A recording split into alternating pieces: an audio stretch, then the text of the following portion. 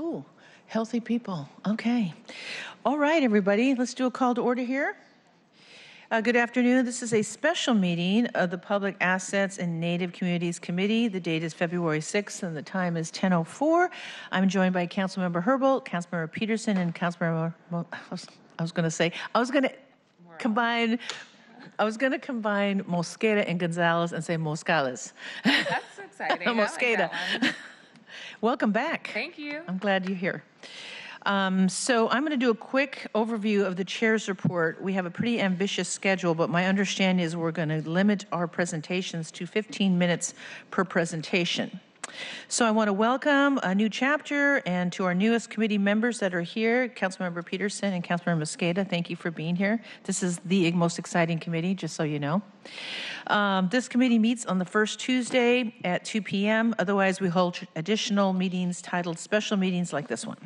This committee is structured to provide policy direction and oversight and to deliberate and make recommendations on legislative matters relating to parks, community centers, public grounds, including Seattle Parks and Recreation, the Woodland Park Zoo, the Seattle Aquarium, the Seattle Center, the Seattle Public Library System, Office of the Waterfront, and many other infrastructure and major government projects that we work on. And we also work on Native American issues, including housing affordability, health, mental health services, services for youth, access to justice, art, culture, and historic preservation. Our committee clerk is Nagin Kamkar. She will aid in clerking our meetings as well as policy management. She has provided introductory material to each of you to start off the year. Let's see here. The packet includes, you have two things here. So the first one is the committee schedule and legislation deadlines. That's the light colored document. And then the second one is, I've labeled 2 and 2B, is the Seattle Parks governance and funding chart. And I would ask you to pay particular attention, especially you new folks, to this funding chart. Thank you, Tracy Ratcliffe, because it's taken me years to figure this out, and now we have a nice handy-dandy chart that explains the $262 million Seattle Parks and Recreation budget. As you can see, it's a combination of money from the Seattle Parks District funds, $54 million, the City of Seattle funds, $206 million, and state and King County funds, which comes out to about $2.3. And as you all know, as members of Seattle City Council, you also sit on the Seattle Park and District Funds, also known as the Metropolitan Park District Board, in which we're getting ready on our 6-year plan, and we will be looking at that schedule and pulling everything together probably in October of 2020. So today we'll hear from our departments and stakeholders on upcoming projects. We have 5 items on the agenda. The first 4 items are department overviews and a look ahead to their 2020 work plans. Again, this is an ambitious schedule for today. Starting with, first we'll have Seattle Parks and Recreation. We'll have Office of the Waterfront and Civic Projects, Seattle Public Library, the Seattle Center. And the 5th item is going to be introductions and overview from the Seattle Indian Health Board, a local community health center. They are nationally recognized researchers behind the missing, murdered Indigenous women and girls epidemic. For our new council members, you will learn a lot about this topic. Last September, the city passed a resolution dedicated to address this subject. This was followed by city budget investment for contract work, as well as 1 FTE addition to the Seattle Police Department data division for the missing, murdered Indigenous women, girls casework. So I look forward to hearing more of that from everybody involved. I should add, before we actually sum up, Seattle Indian Health Board, my understanding is Esther Lucero is running a little bit late. I wanted to wait till Esther got here to I'll make the announcement a couple times, but we're very proud. The National Congress of American Indians has been around for over 65 years, and every year we meet in Washington, D.C., and we also go back to Washington, D.C. to meet with our lobbyists for the city of Seattle, which is great. And we also meet with not only our congressional delegation, but our senators and everyone. So this year, I'm really happy to announce that Senator Kamala Harris will be introducing Abigail Echohawk and receiving a prestigious award from the Honoring Women's Nation, which is one of the highest awards you can get as a Native American woman for providing opportunity and access to justice for Native American women. So we're excited about that. Every year, Senator Murray and Senator Cantwell sit with us and do the introductions. Last year, we had Senator Warren, Senator Sharice Davids, and Senator Deb Haaland with us, and Congresswoman Shire. So we'll have all these individuals again. So this is a wonderful award, and I'm really proud of Abigail Elkahawk. So with that, public comment? There's no people? So we have no public comment today. So with that, public comment is closed. We'll move to items of business. So first people up, we have our Sale Parks and Rec. That's you, Jesus. Is it just you? Just me. Okay, you and a PowerPoint. Yeah. I apologize ahead of time. I'm sure I'll mess it up, but. Item 1, Seattle Parks and, sorry. Oh, I went into Nagin's territory. Go ahead, Nagin. Seattle Parks, Item 1, Seattle Parks and Recreation Department Overview and 2020 Work Plan. Okay, okay, sorry. You have one job to do and I want to do it. Hey, Jesus, it's good to see you. Happy New Year. Happy New Year. Thank you. We're really excited because we got our 6-year planning thing coming up. We do. It's going to be a very busy year, lots of great engagement with our communities and our stakeholders, so we're really looking forward to the year. So I will let you go through your presentation, and what I do with my committee meetings, particularly with this one today, is if my colleagues have a question, just feel free to put them to the superintendent. No need to look to me and raise your hand. I think you guys know how this works. Jesus is pretty good about page numbers and PowerPoints and keeping us informed, so I'll let you take it away, Jesus. Sure, thank you. And I will just share that we passed out some good sort of paraphernalia for you. The foldout is sort of a good Parks and Rec 101, shows you some of who we are and what we do. And then the other one is one of our reports on the Park District planning that we do on a regular basis. So you can take those, and we're happy to provide more if you need more of those. But I appreciate the opportunity to present to you a quick overview of the department, and especially for the new folks on the committee. As the council member said, this is the best committee there is. So we're excited to have this opportunity to share with you and the public a quick overview of Parks and Recreation, and then happy to answer any questions about our work now and moving forward. Seattle Parks and Recreation, I tell folks, we are really fortunate. We have one of the best Parks and Recreation systems in the country. It's one of the largest departments in the city. I'll go over some of the specific details there. It also has a rich history. So Denny Park, the place where my office is actually the city's first park, was founded in 1884. We are now sort of being surrounded by very tall buildings, so I'm glad we still have that anchor there. And then the system was really founded about 20 years later when the Board of Park Commissioners invited the famed Olmsted landscape architecture firm to come out and help design a Parks and Rec system of boulevards, parks, green belts across the community. And that still serves as the anchor for our Parks and Recreation system. Our mission is pretty straightforward and still anchored in kind of that Olmsted, the Olmsted origins, and it's really about providing safe and welcoming places for people to play, learn, and contemplate, but also recognizes our significant responsibility in the stewardship of this land and of the great resources that we have. Our vision really is, and I'll go into each of these in a little more detail as we move forward, but it's about helping people be healthy, ensuring the environment is healthy, and then building strong communities. And we do this through our values of promoting equity, opportunity, access, and of course, again, sustainability. So as we dig into these values a little bit more, it really has anchored the work that we're doing, and we really look at, for example, on the healthy people side, look for to participate and support a healthy wide vision for a population, a citywide vision for a healthy population. So we envision folks that are healthy, moving around, that feel safe and welcome in our public spaces, but also that have affordable and fresh food, that practice healthy habits that prevent disease and enhance physical and mental well-being. And of course, we can't do all of those things alone, but we really support all of the efforts of the rest of the city. In terms of the environment, as I said at the beginning, we have a significant responsibility as stewards of a significant part of the land. We control 12% of the land of the city. And so, we're really focused on mitigating the impacts of climate change, making sure that our urban forest stays healthy and grows, and then really providing environmental responsibility with our educational programs. And then even with our own operations, making sure that our infrastructure is supporting these efforts.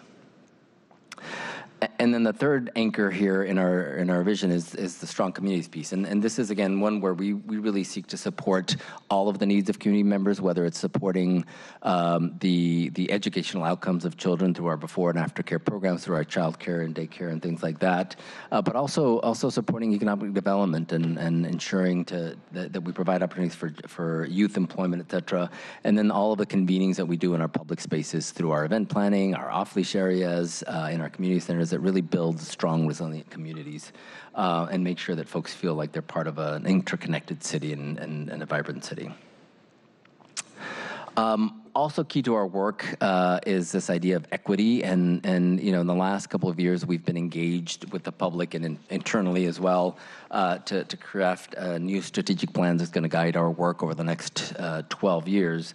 And a key component of this is a new initiative we're calling our Pathway to Equity, and this is really focused on playing our role in supporting the elimination of institutional and structural racism, and really making sure that we achieve racial equity in our city as part of our work. And so the pieces for us really focus on our work in terms of our policies and our procedures and making sure that there's an equity filter for that, really continuing to work with our workforce and training them. The last couple of years, we've done a lot of additional training in our Foundations of Change, and again, trying to move towards becoming an anti-racist organization.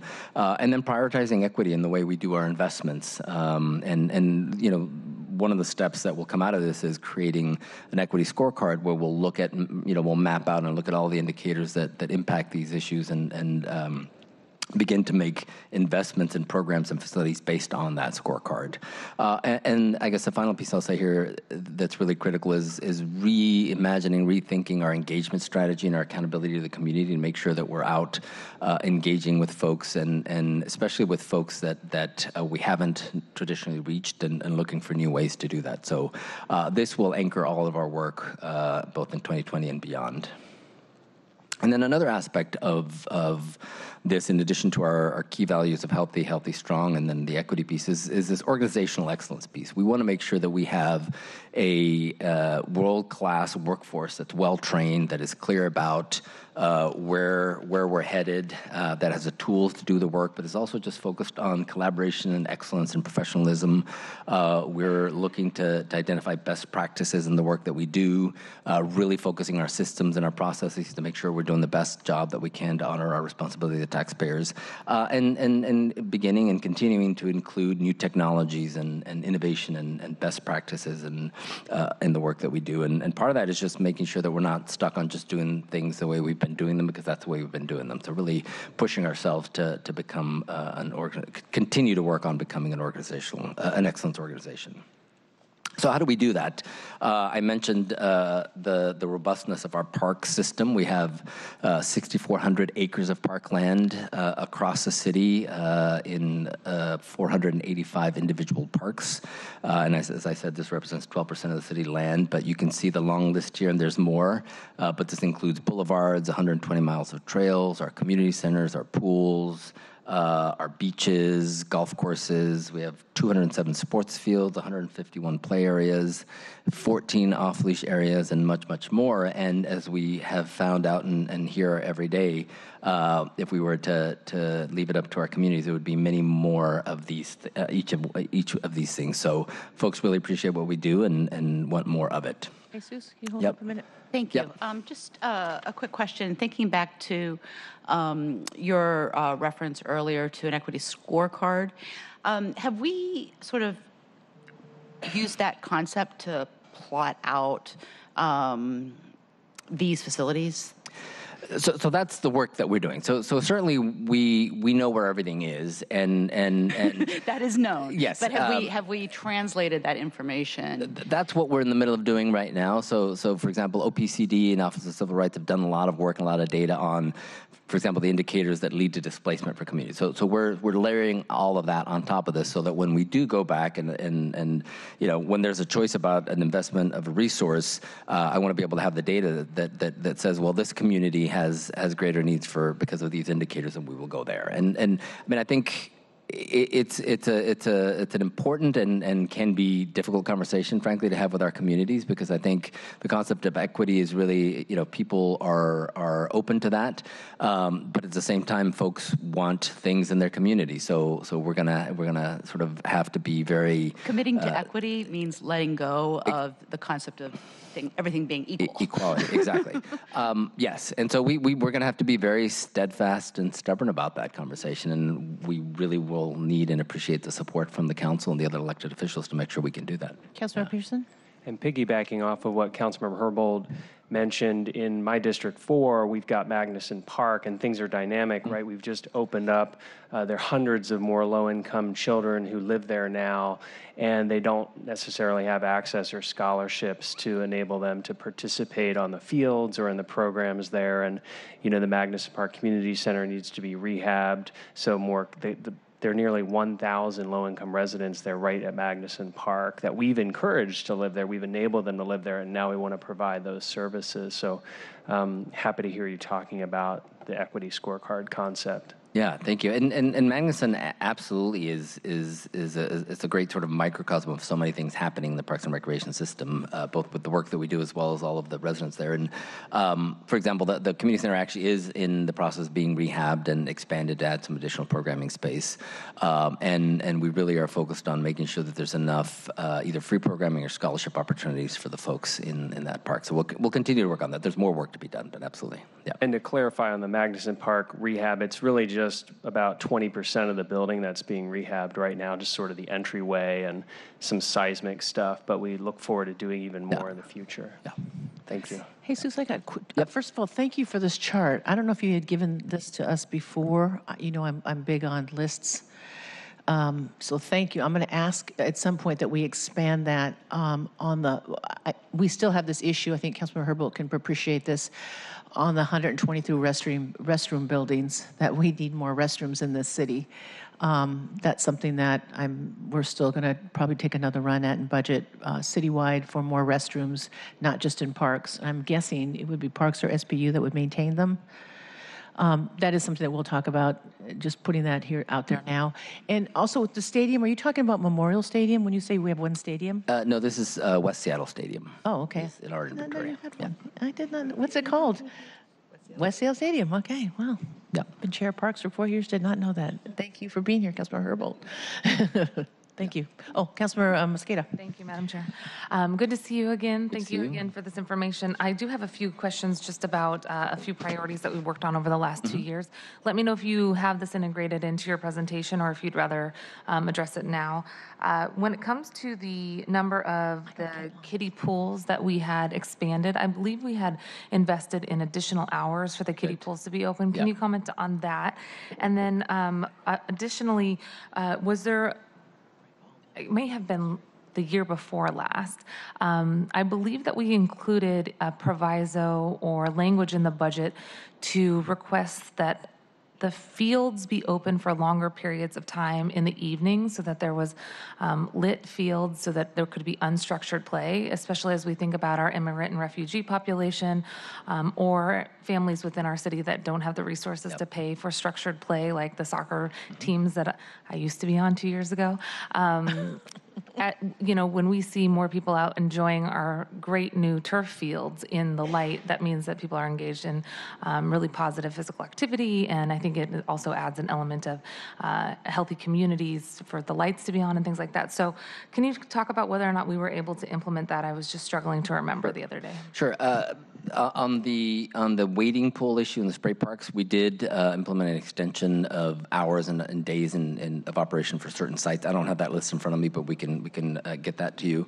I think that is part of our longer plan as well, is to sort of try to figure out what's the best and most equitable distribution of those hours and those pools. And actually, we're also thinking about how we can align that with some of our sustainability work. So, for example, ideally, we would take those wading pools and actually convert them to spray parks. Kids love the spray parks. They're better for the environment. We don't have to staff them as much. They're healthier, safer, and all those things. So that's part of our work there. But again, it'll be anchored in sort of where the use is and where the need is. But we did make some changes, and we'll continue to look at that. Obviously, you don't have any of those spray parks and kiddie pools open right now in this weather. Right. So is your timing to be done with that analysis prior to this spring and summer when they open? So we have a schedule for opening already that is based on our normal operations as well as the enhancement. So that's continuing. In terms of converting them to additional spray parks, that's a longer term So plan. you are already going to move forward with implementing the longer hours, but the conversation around conversion is for the future. Yeah, Got it. that's correct. Yeah, and in terms of the fields, I think you hit on an incredibly important aspect of the management of these fields. I'm not aware of a proviso on that. We'll find out, but it is part of what we've already been working on. In fact, we did a pilot, and maybe it was driven in some ways by the proviso, but we did a pilot to do just that, to carve out some unstructured, unpermitted community time at certain fields, because often we find when we invest in these fields, the local community members have to deal with the impacts of the additional use, but not necessarily get the benefit of that.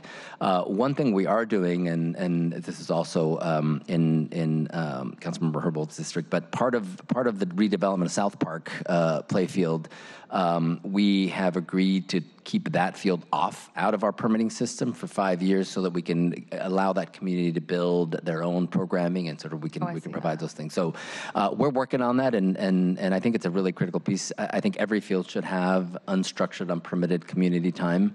And we're trying to sort of find the right balance because all of the folks who use the fields continue to grow with their programming. So we need to, and we have a very finite number of hours of field space, and we're not going to be able to buy too many new fields. Part of that also is with the partnership with the school district, and they've added additional lighting to some of their fields, and those sort of fit under the joint use agreement we have with the school district, which will provide more hours. But I couldn't agree with you more in terms of the efforts to do more of that. Yeah. Hey, Jesus, I know I don't want to rush you, but we got 4 more departments after you, so. I only have 30 more slides. I know how many Right. slides. I'll go quickly. Sorry, thank you. But I'm happy to follow up more on those issues as well.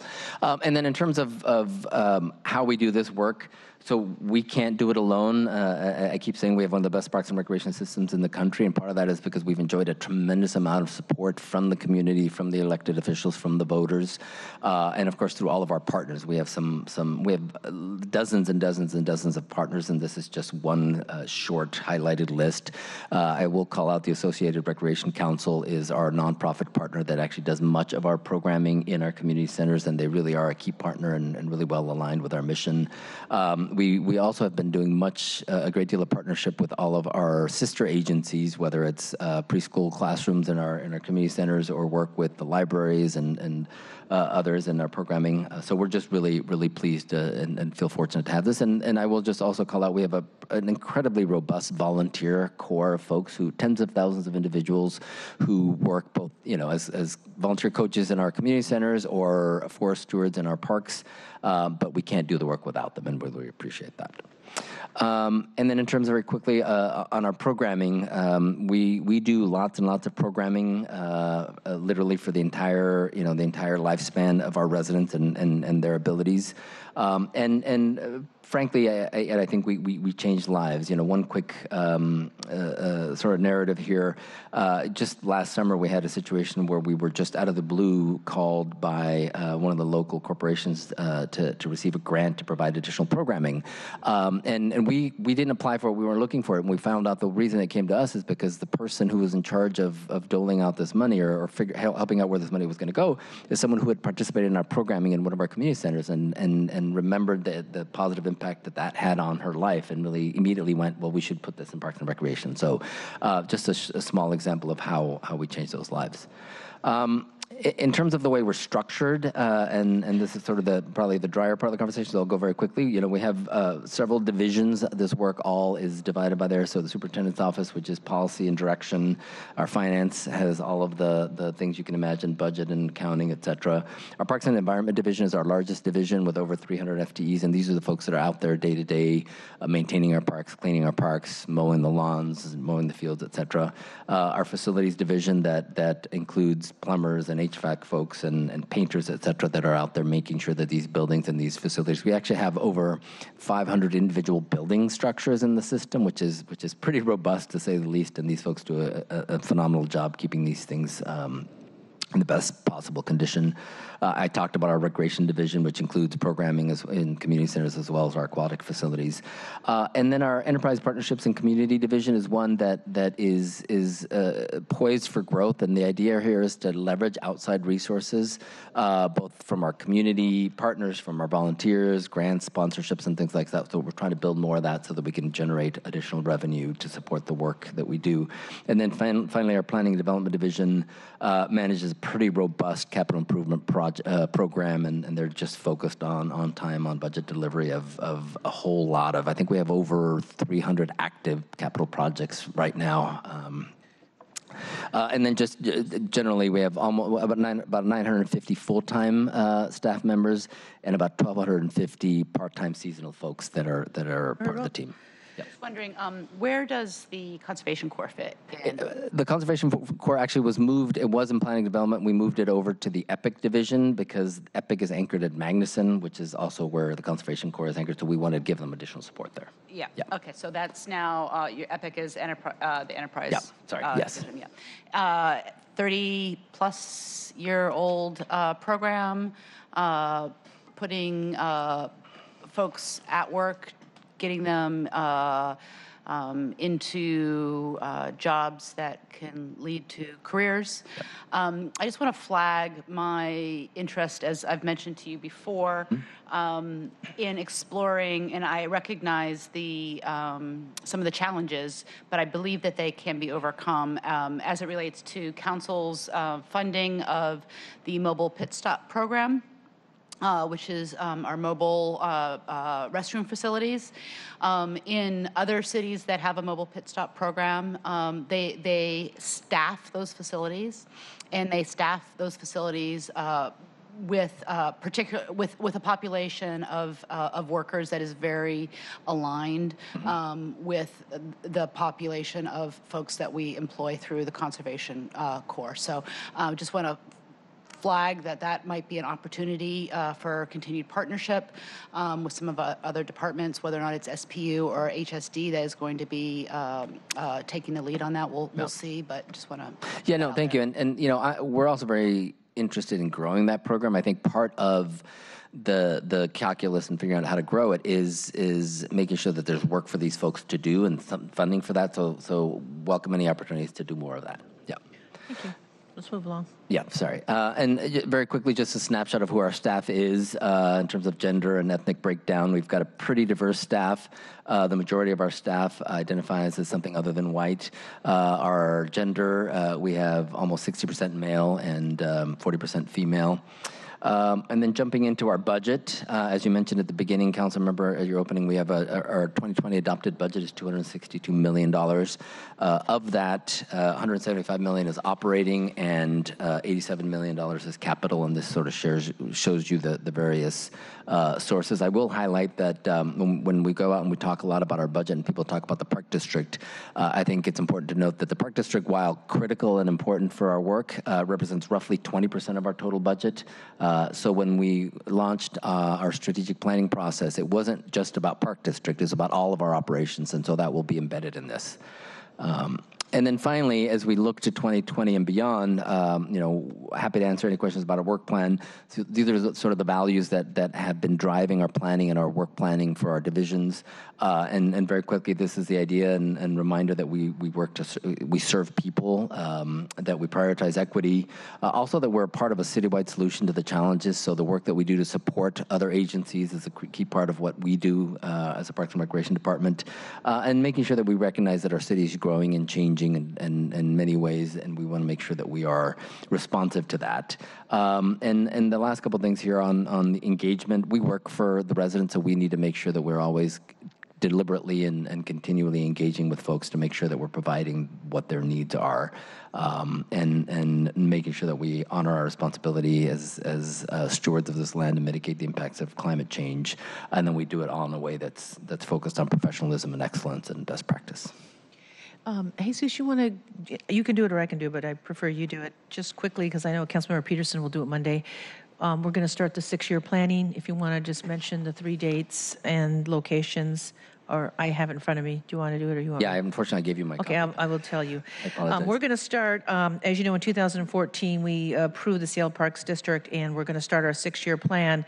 And the first community meeting will be at the Del Ridge Community Center, Monday, March 2nd, from 6 to 8. The second one will be at the Lake City Community Center, Thursday, March 5th, from 6 to 8. And the third one will be at the Vanasalt, did I say that right? Vanasalt Community Center, Saturday, March 7th. You'll get notice of this. Councilmember Peterson will make a formal announcement again Monday because I won't be here Monday. But we've been working on this, so I'm excited. This will be our last year to put this last 6-year plan together and how we're going to spend these funds and where we're going to look at capital needs and operating needs. Yep. All Yeah, right. thank you. Starting in District 1. Yes. I don't know about that, but. Yeah, we're excited. I thought you meant money-wise. We're excited, arm and wrestle here. our oversight committee and our board of park commissioners is excited to hear from our residents and community members about where they'd like to see us move forward with this next cycle of the park district. So, Thank you. thank you very much. We'll have you back. You want to read the second item in? Item 2, Office of the Waterfront and Civic Projects Overview and 2020 Work Plan. Thank you. We got our water folks friends here. Hi, Marshall, Dory. Have a seat. You guys want to introduce yourselves, and then we'll, it's 10:34, so again, I told Nagin, I don't think departments can do 15 minutes, but we'll give it a try. I don't want to really rush you, but go ahead and do introductions, and They could do 15 minutes if we would just not speak. What are the chances of that happening? Hi, I'm Dory Costa. I'm the finance manager for the Office of the Waterfront. And I'm Jessica Murphy. I'm the construction manager for our office. hey, Jessica. Good morning, Marshall Foster. I'm the director of the office. Great. Who's kicking us off? You, Marshall? Oh, I'm going to kick us off. Yeah. Good morning, council members. Thank you for having us in. We're excited to kind of give you an overview of the Office of the Waterfront and Civic projects and a bit of a look ahead to what you can expect to see in 2020. I do want to add that you changed your title, and you did steal my title, some of my title. Civic Projects, Waterfront, that was in mine, just so. Flattery, what is it? How's it said? You just Stealing stole is the from me. highest form of flattery, maybe? All right, Something could like be that? colonization, but okay. I'm just making a joke. Go ahead. So what we're going to do is kind of walk you through, the context for the Waterfront program. Our office is a pretty unusual office within the city. We're only 11 FTE, so probably one of the smallest in the city. And we were created with a really specific purpose, which was to implement the vision for Waterfront Seattle. What you have on the screen is a footprint of our program area, and I'll talk about some of the details of that. Really, we started when the decision was made about how to replace the Alaskan Way Viaduct. You'll recall all the discussion we had in the late aughts, and a couple of public votes culminated in the decision to build the Deep Board Tunnel. And starting at that time and moving forward, we really built a partnership on a couple of different fronts. A partnership with we created a civic committee called the Central Waterfront Partnerships Committee that started working intensively with SDOT, with the Planning and Development Office, with parks on how to envision the waterfront that could be created when the viaduct was removed. And we also built a public agency partnership with the state of Washington, Department of Transportation, Ferries, and King County Metro to really plan for the transportation future on the waterfront. And what we're doing today, which we'll talk about, we're actually now under construction, is really executing a decade later the foundational, the commitments in the partnership that really started at that time, going back to those decisions. So on the screen, you see in the yellow color, really the footprint of what we call Waterfront Seattle. That is the viaduct lands that have now been removed. We all got to watch the viaduct come down over the last year. And in its place, we are now beginning construction of 20 acres of parks and public infrastructure that really serves, obviously, the downtown community, but it really serves the whole city and the region. I'm going to talk about the different elements of it in a moment. There's some very important related projects that our office is involved in, but that we're not directly responsible for. The replacement of Coleman Dock by the Washington State Ferries, that's a mega project in its own right. The replacement of the Elliott Bay seawall, which was finished by SDOT several years ago. Jessica actually was part of the leadership of that project. And then a couple of joint development projects with nonprofit partners. Pike Place Market and its construction of what they call Marketfront, which was finished about 2 years ago. And then in the future, the expansion of the Seattle Aquarium, which we've talked about here at the council in the past. So I'm gonna guess most of you remember the public process we had around Waterfront Seattle. From about 2010 through 2013, we had a very large citywide conversation around the future of the waterfront. A series of public events, very large scale, driven by what could we do with that 20 acres of parks and public space? How could we create a democratic and inclusive vision for reconnecting our entire community back to Elliott Bay? That was really the foundation of it. We had a series of large-scale public events. We had community conversations in literally every corner of Seattle, really focused on how can Seattle have that great, I don't want to say Central Park, but that downtown park that will support every neighborhood in the city and create a place for programming, for community events, for celebrations of our city in a way and in a space that we haven't had in the past because of the presence of the viaduct. If you go back, sort of looking at the city's history, there has been talk and clamoring for reclaiming that waterfront really ever since shortly after the viaduct was built. That was discussed. And so in a lot of ways, the Waterfront Seattle program was an opportunity for the community to come together and really be able to kind of really see that vision realized. I won't go through the details of the level of engagement, but we had literally hundreds of events and tens of thousands of people participating both in person and online in the development of that vision.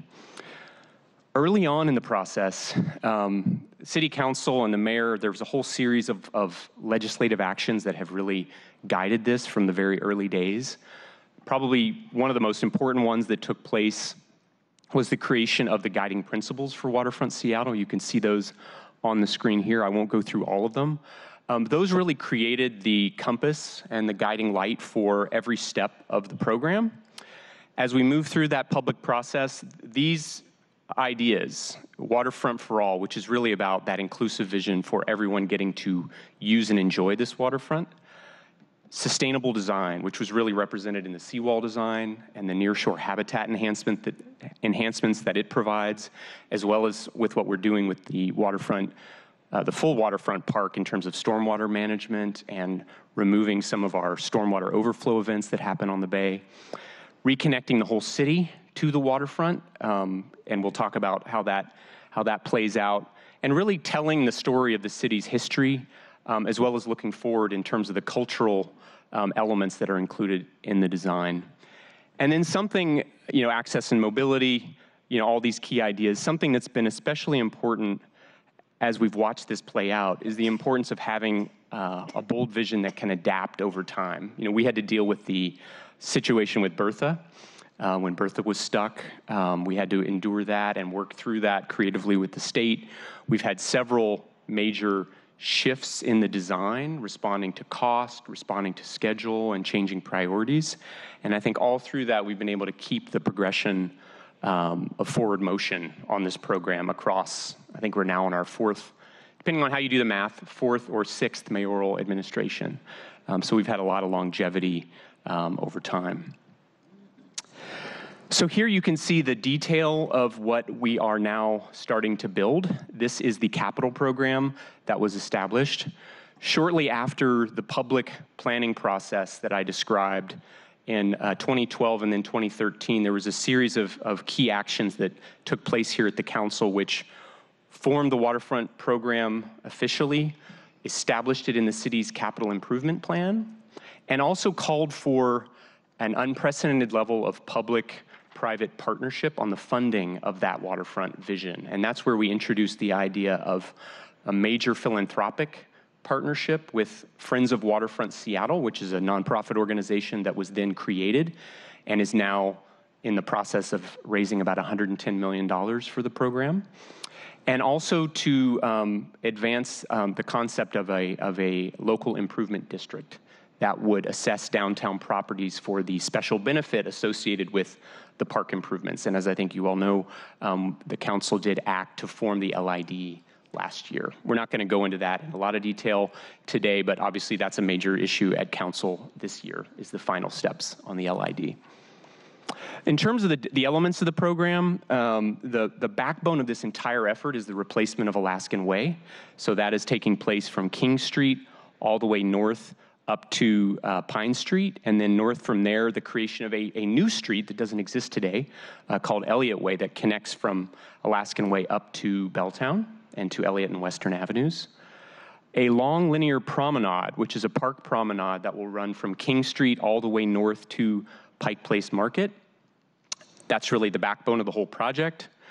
The replacement of Waterfront Park and Pier 62, which are two existing public parks over water, part of Jesus' park system that he was just talking about, which have been in need of replacement for some time. And actually the first phase of that is the replacement of Pier 62, which is just a couple months away from completion. And then a series of east-west connections. I talked about this idea of connecting the whole city and the center city neighborhoods to this new waterfront. You'll see these fingers that connect in Pioneer Square and South Downtown, a major new connection between the Pike and Pine corridor all the way down to the waterfront with what we call the Overlook Walk, which will connect Pike Place Market to the waterfront, as well as improvements to Pike and Pine streets, where our program is reaching all the way east up to Capitol Hill, actually, through the Pike Pine corridor to improve those streets. And then finishing off the Bell Street Park, if you're familiar with that, in Belltown. The last 2 blocks of that will be finished by our program to connect it down to the waterfront. Do you have a question? Yeah, Councilor Mosqueda. Thank you very much. So I was really proud to work with the chair to help support this effort and the vision here. And in saying that, I also know we have continued to address questions around equity and access. I believe this is a park for all of Seattle, but there is still questions about how is all of Seattle going to benefit from this new redevelopment. So can you talk a little bit about the equity analysis that you've incorporated into this full kind of spectrum of what's going to happen on the waterfront? Yeah, absolutely. And if there's any specific features of the project that you have incorporated in response to the equity concerns that have been raised in the last few years based on their feedback, that would be helpful for us to hear. Yeah, so this has been a really important topic for us. We did an analysis with the Friends of Waterfront Seattle over the last year and a half, and the focus of that has been how to take this idea of the waterfront for all and inclusive participation in that project and really identify what are all the strategies that we're using that deliver on that concept. And I'm just going to highlight a couple of the key things that we're focusing on in partnership with them. What we heard consistently through the public engagement was that we needed to create spaces and venues in these parks that were comfortable and attractive to every community so that it did not read and feel like a downtown only space. Obviously, it's going to serve downtown users, but we would proactively invest in bringing every neighborhood into the project. So what we have essentially established with Friends of Waterfront Seattle, they are our programming and operating partner. So they're working hand in glove with the Parks Department and our office, is they are directly investing in helping communities come in to use these new parks. And that's scaling up as we're bringing the spaces online. So for example, they've been for the last 2 years working with us in Waterfront Park to go ahead and start experimenting with how they can do the programming and activation. They are providing direct support to a variety of different organizations to do events in the park. Some of the examples that they've, things that they're experimenting with, they've worked with an organization called 206 Zulu in Rainier Valley to bring youth participation, hip hop, music and art into the space. They're working with an organization called K-pop, which is focused on Korean pop, if you know that music, which was a total experiment. They actually funded helping that There's an incredible kind of under the radar organization of people who are engaged in that and actually help to fund them to come in and do events. And they're scaling that up in a variety of ways as they're this spring and summer, they'll be taking on Pier 62 and bringing events there. They're actually working with Africatown to bring them into Pier 62 and also working with the tribal community on Salmon Homecoming and helping to support that event scaling up in the parks. It's not a sort of a baked recipe. They're really in a experimentation, trying to see what works and bringing people in. The other thing I want to just highlight really quick that we're excited about is we know the Waterfront is a great venue for small business. There's a huge amount of foot traffic, obviously the tourism, but as well, a huge local population that uses the Waterfront. We are, as part of our partnership with Friends, setting up a small business incubator program, and we've been working closely with an organization called Ventures, you may know, to really make sure that we're not creating a lot of retail space, we're creating a couple, that those are opportunities to incubate small businesses from disadvantaged communities in Seattle. And so Ventures is the partner to Friends to make sure that we can do that with those spaces. Those are just a couple examples. So I think I'm going to move on from the design and just talk a little bit about construction and then our funding. And I just want to give a shout out to Jessica Murphy here. I think a lot of you know Jessica. She has been very involved in a lot of the major construction in Seattle for the DOT. Also Angela Brady, who couldn't be with us today, who have stood up a construction management team, which is actually, I would say, 3/4 of our effort easily at this point is the day-to-day delivery. So I'm just going to highlight, and Jessica can go into more detail. This is what it looks like on Alaskan Way. So over the past few months, we've essentially taken over the construction where you saw the state taking down the viaduct. The crews you see out there now are now Waterfront Seattle teams. We're doing a variety of utility replacements out of the gate, putting in new transmission and distribution lines for City Light, new stormwater and water systems for SPU, and then the drainage system for the new Alaskan Way. That's what you see going on right now on Alaskan Way. A very important early piece of our project is to connect Columbia Street, where we used to have the on-ramp to the viaduct. That is going to very soon be opened as a major pathway for regional transit. I'm a West Seattleite. I ride the Rapid Ride. If others do, that bus has been on a temporary route for several months, and very shortly it will be re-established on Columbia, which will improve the transit speed and reliability quite a bit. Very shortly being within very the next shortly. 6 months or less? Within the month. Within the month. That is We'll be very announcing short. the date very shortly. Same language. What Yeah, very shortly yeah, within means. the I love month. it. Yeah, so, District 1, I'm a little concerned about, but yeah.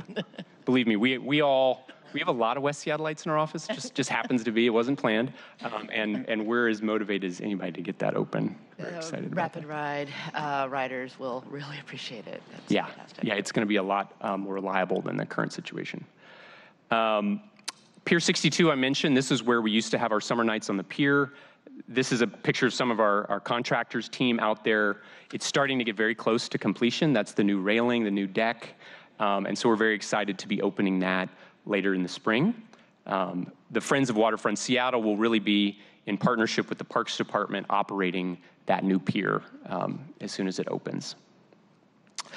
I just wanted to emphasize as we leave construction how important it is to our team that we have a really proactive plan to preserve access. This is a diagram that shows you how we manage pedestrian access through the construction zone. We've got Coleman Dock, we've got the water taxi, we've got all the transit movements. And so this is something that Jessica and her team focus on every single day intensively, is keeping those pathways open.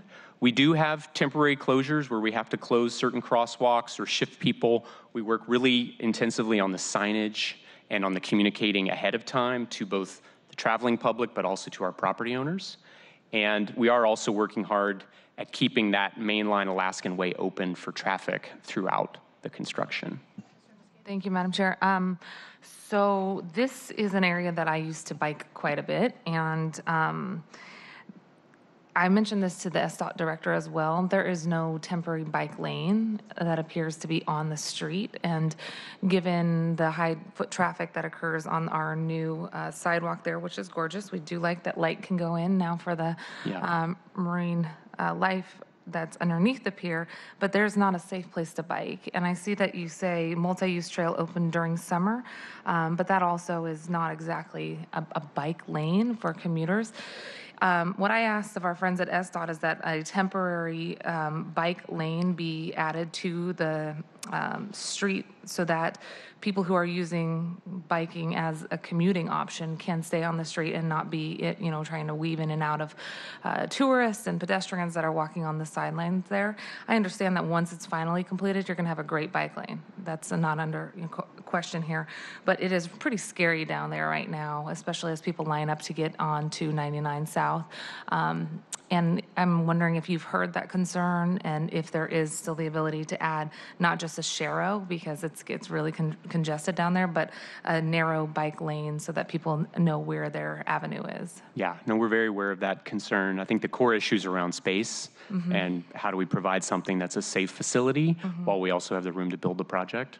Do you want to say a little bit, Jessica? Yeah, I'll just add that you're right. The bicycle facilities have been inadequate for a long time. The multi-use path has served that purpose for a long time. And we did enjoy for a while during seawall construction the somewhat quieter road underneath the viaduct that I think the cycling community did appreciate.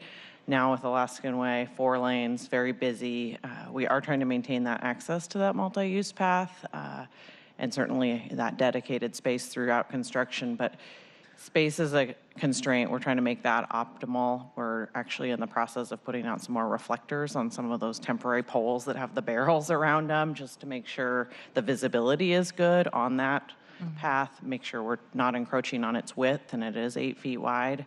But we will also look forward to getting that permanent facility in, and we'll work with our partners at SDOT to see what we can do on the interim. Okay, and then lastly, just on this topic as well, another item that I've mentioned to SDOT is the need for more bike corrals down, especially by the ferry terminal. There have been a number of people who I think have been excited to try our rental bikes that are available, and unfortunately we lost one, but there is still a jump bike out there. I would love for us to see a bike corral, because right now those bikes get parked right on the sidewalk, and they're danger for those with disabilities or vision impairments, and they're also just a danger for pedestrians and other cyclists in the area. So that could be potentially a pretty quick fix as we get everything else. I know this is not the entire presentation, but just because it happens to be part of this slide. I mean, we've actually asked that question too. It makes a lot of sense. The challenge that they've found at SDOT with this issue generally is how to get the users to use those corrals, because that's part of the thing with the bike sharing is it's just designed to be jumping. But there is none right now. And especially with our new, I always call it the foot ferry, the water taxi. It's a beautiful facility down there, but still people come and they don't have a place to put their bikes. So that would be something I'd love to follow up with you guys on, if you can we can definitely check in follow now up that on we have that. the new water taxi area. And I think I'll hold my other comments about my desire for water taxi year round, maybe bring that over to our friends at King County. But that would be a great way for more people to enjoy the waterfront. Right now we have limited hours during the winter, and I think it's just a missed opportunity for midday tourists and families and weekend families for them to come back and forth from all of our friends who live in West Seattle. No, it's a great service. Sure. Okay, so trying to keep to schedule. I know you have a lot to hear from different departments.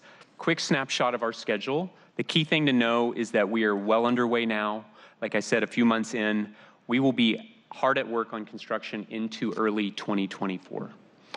So we have about 4 years of total construction. The roadway will be the first element that will open, the first major element, which will open ahead of that. We're still working through the details of that scheduling. It won't be that everything opens all at once in 2024. And you will see, as I mentioned before, Pier 62 will open in the short term later this spring.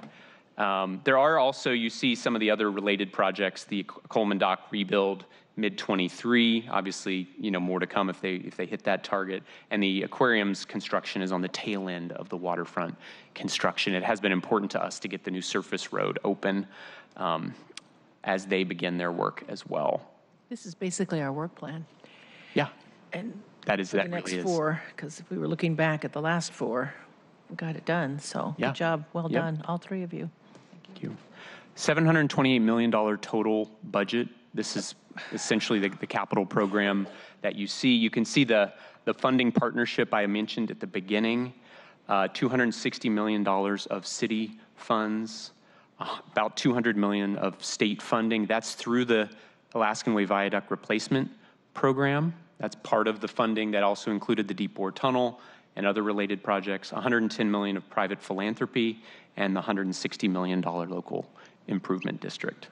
Yeah, we should really give a big shout out to Friends of the Waterfront. They've been front and center with us in raising the $110 million. It's just been phenomenal watching the public-private partnership on that. Yeah. So again, well done. And they have, we could come and talk. They could give you an update on their progress. They're doing a great job of also broadening their organization right now. They're really staffing up for programming, for community outreach. They actually go out and do a lot of outreach with us now in community around how to bring people to the project. Like I mentioned, funding, community partnerships to get people down enjoying the waterfront. And they're right now standing up their operating team. So they're actually, bringing in staff whose dedicated focus is on park operations. And they're working really closely with the Parks Department on the selection of that team right now. We're going to have more public restrooms down there, correct? We are. We're going to have great. several new public restrooms. We'll have an anchor restroom right at Waterfront Park, right by the aquarium. That will actually be a staffed restroom, which will help keep it safe and attractive to use. Absolutely. So, Thank you. I'm not going to dive into the LID. You're going to spend more time on this at City Council this year. But this is just a snapshot of what the LID area is and some of the key facts and figures associated with that. And most importantly is what you can expect going forward. We had our first of a series of public hearings on Tuesday this week in the final phase of the LID, which is the confirmation of the final assessment role. We're anticipating that council will consider action on that in June of this year after we've gone through the hearing examiner process. And then there's a final action regarding the bond ordinance to actually issue bonds against that funding source that would take place in the fall of this year. So really our major topic with this committee, and we're happy that we get to continue working directly with this committee, will be around the LID this year. With the civic projects. Yes, and other civic projects, yeah. So that's the Office of the Waterfront in a nutshell. Is there any questions we have from our colleagues? Yes, go ahead. Thank you. So as we know, there's a beautiful old structure down there next to the new water taxi entrance. I don't know how old it is, but it looks original. Is part of our redesign going to be incorporating that into some sort of park element? And for folks that don't know what I'm talking about, maybe you can explain its origination. Yep, it's the Washington Street Boat Landing. So really cool building. That was the original home of the harbor master. And basically that building fell into disrepair. We actually just finished the restoration of it. So you've probably noticed it looks great now. It's been completely refurbished. It's a landmark building, lighting, all the steel's been redone. The building is fenced off right now. It will ultimately, once the park is built around it, it is part of the promenade. And so that building will be a center for how people arrive to the waterfront from Pioneer Square. And I mentioned this partnership around small business incubator, food and beverage. There's a small, what's called the Harbor Master's office, which is that small space. That will actually be a small food and beverage, probably coffee, ice cream, those types of things. And we'll be actually looking for an opportunity to bring in a partner to work with us there. And last thing I'll say is that if you look right next to it, we have the habitat bench that was built by Jessica and her team as part of the seawall and the waterfront. And that's actually a nearshore habitat restoration that was part of our partnership with the tribal community to improve salmon habitat right there. So it's going to be a very cool part of the waterfront right there. You can't really use it yet because there's not enough space to really start programming. But as soon as the park is built around it, all the fences come down and we'll be able to use it. Marshall, we handle the concession contracts, right? Parks handles those. We're not going to go through the waterfront piece like we do at the water taxi place, the Marination. Do you handle those contracts or do we handle those? Will be handled by Friends of Waterfront Seattle. Oh, they're going to handle those ones. Okay. Yeah. But we'll be involved in those ones as well through the, we'll be setting through the up MOU? the license agreements for Friends, which will say what our expectations are of them as far as those concessions. Right, and then we'll have the same equity lens that we do on all the other small businesses and incubation. Yeah.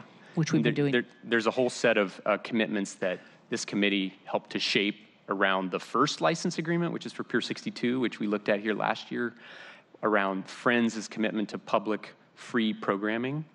What does she like to call it? Hella free? Yes, hella free. That's what Heidi Hughes, their ED, likes to call it.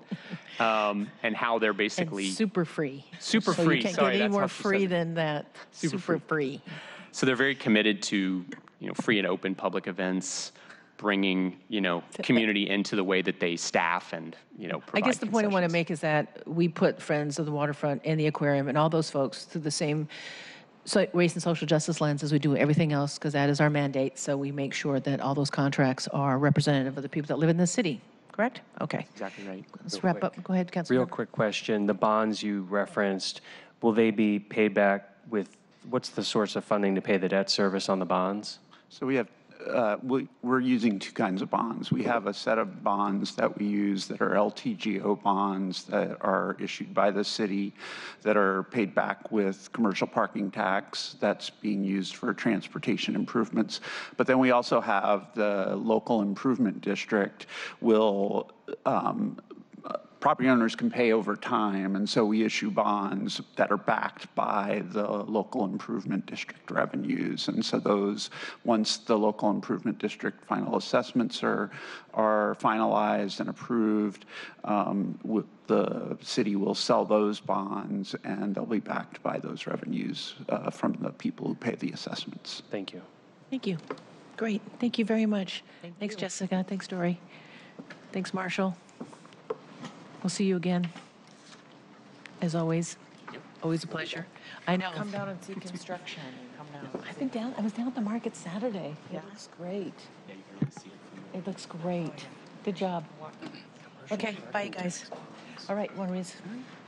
Item 3, the Seattle Public Library Overview and 2020 Work Plan.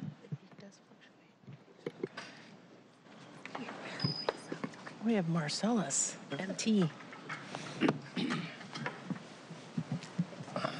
Good morning. Morning. It's good to Hi. see you. Happy New Year. Thank you. We're happy to be with you in 2020. I'm MT. I'm your chief librarian, and I'm joined by... Is this on? Allison Schwartz. I'm the Community Partnerships and Government Relations lead. So we're happy to meet with you and talk about some of the work that's occurring at the library and introduce you to how we're organized and structured. Welcome back, Councilmember Mosqueda. We're also happy the levy passed. We are very happy that the levy passed, thanks to the council for their support with that, and we're going to touch upon that in a minute. Right. We're ready to go. So as many of you probably know, our mission is to bring information. I don't think it's up. Oh, it's on this screen. Sorry. I'm like, it's right here.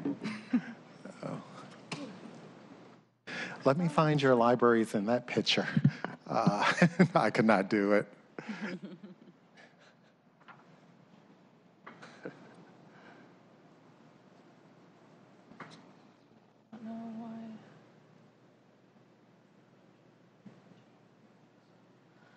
I'm going to have to call Seattle Channel. So, if you have printed, We have it printed. okay.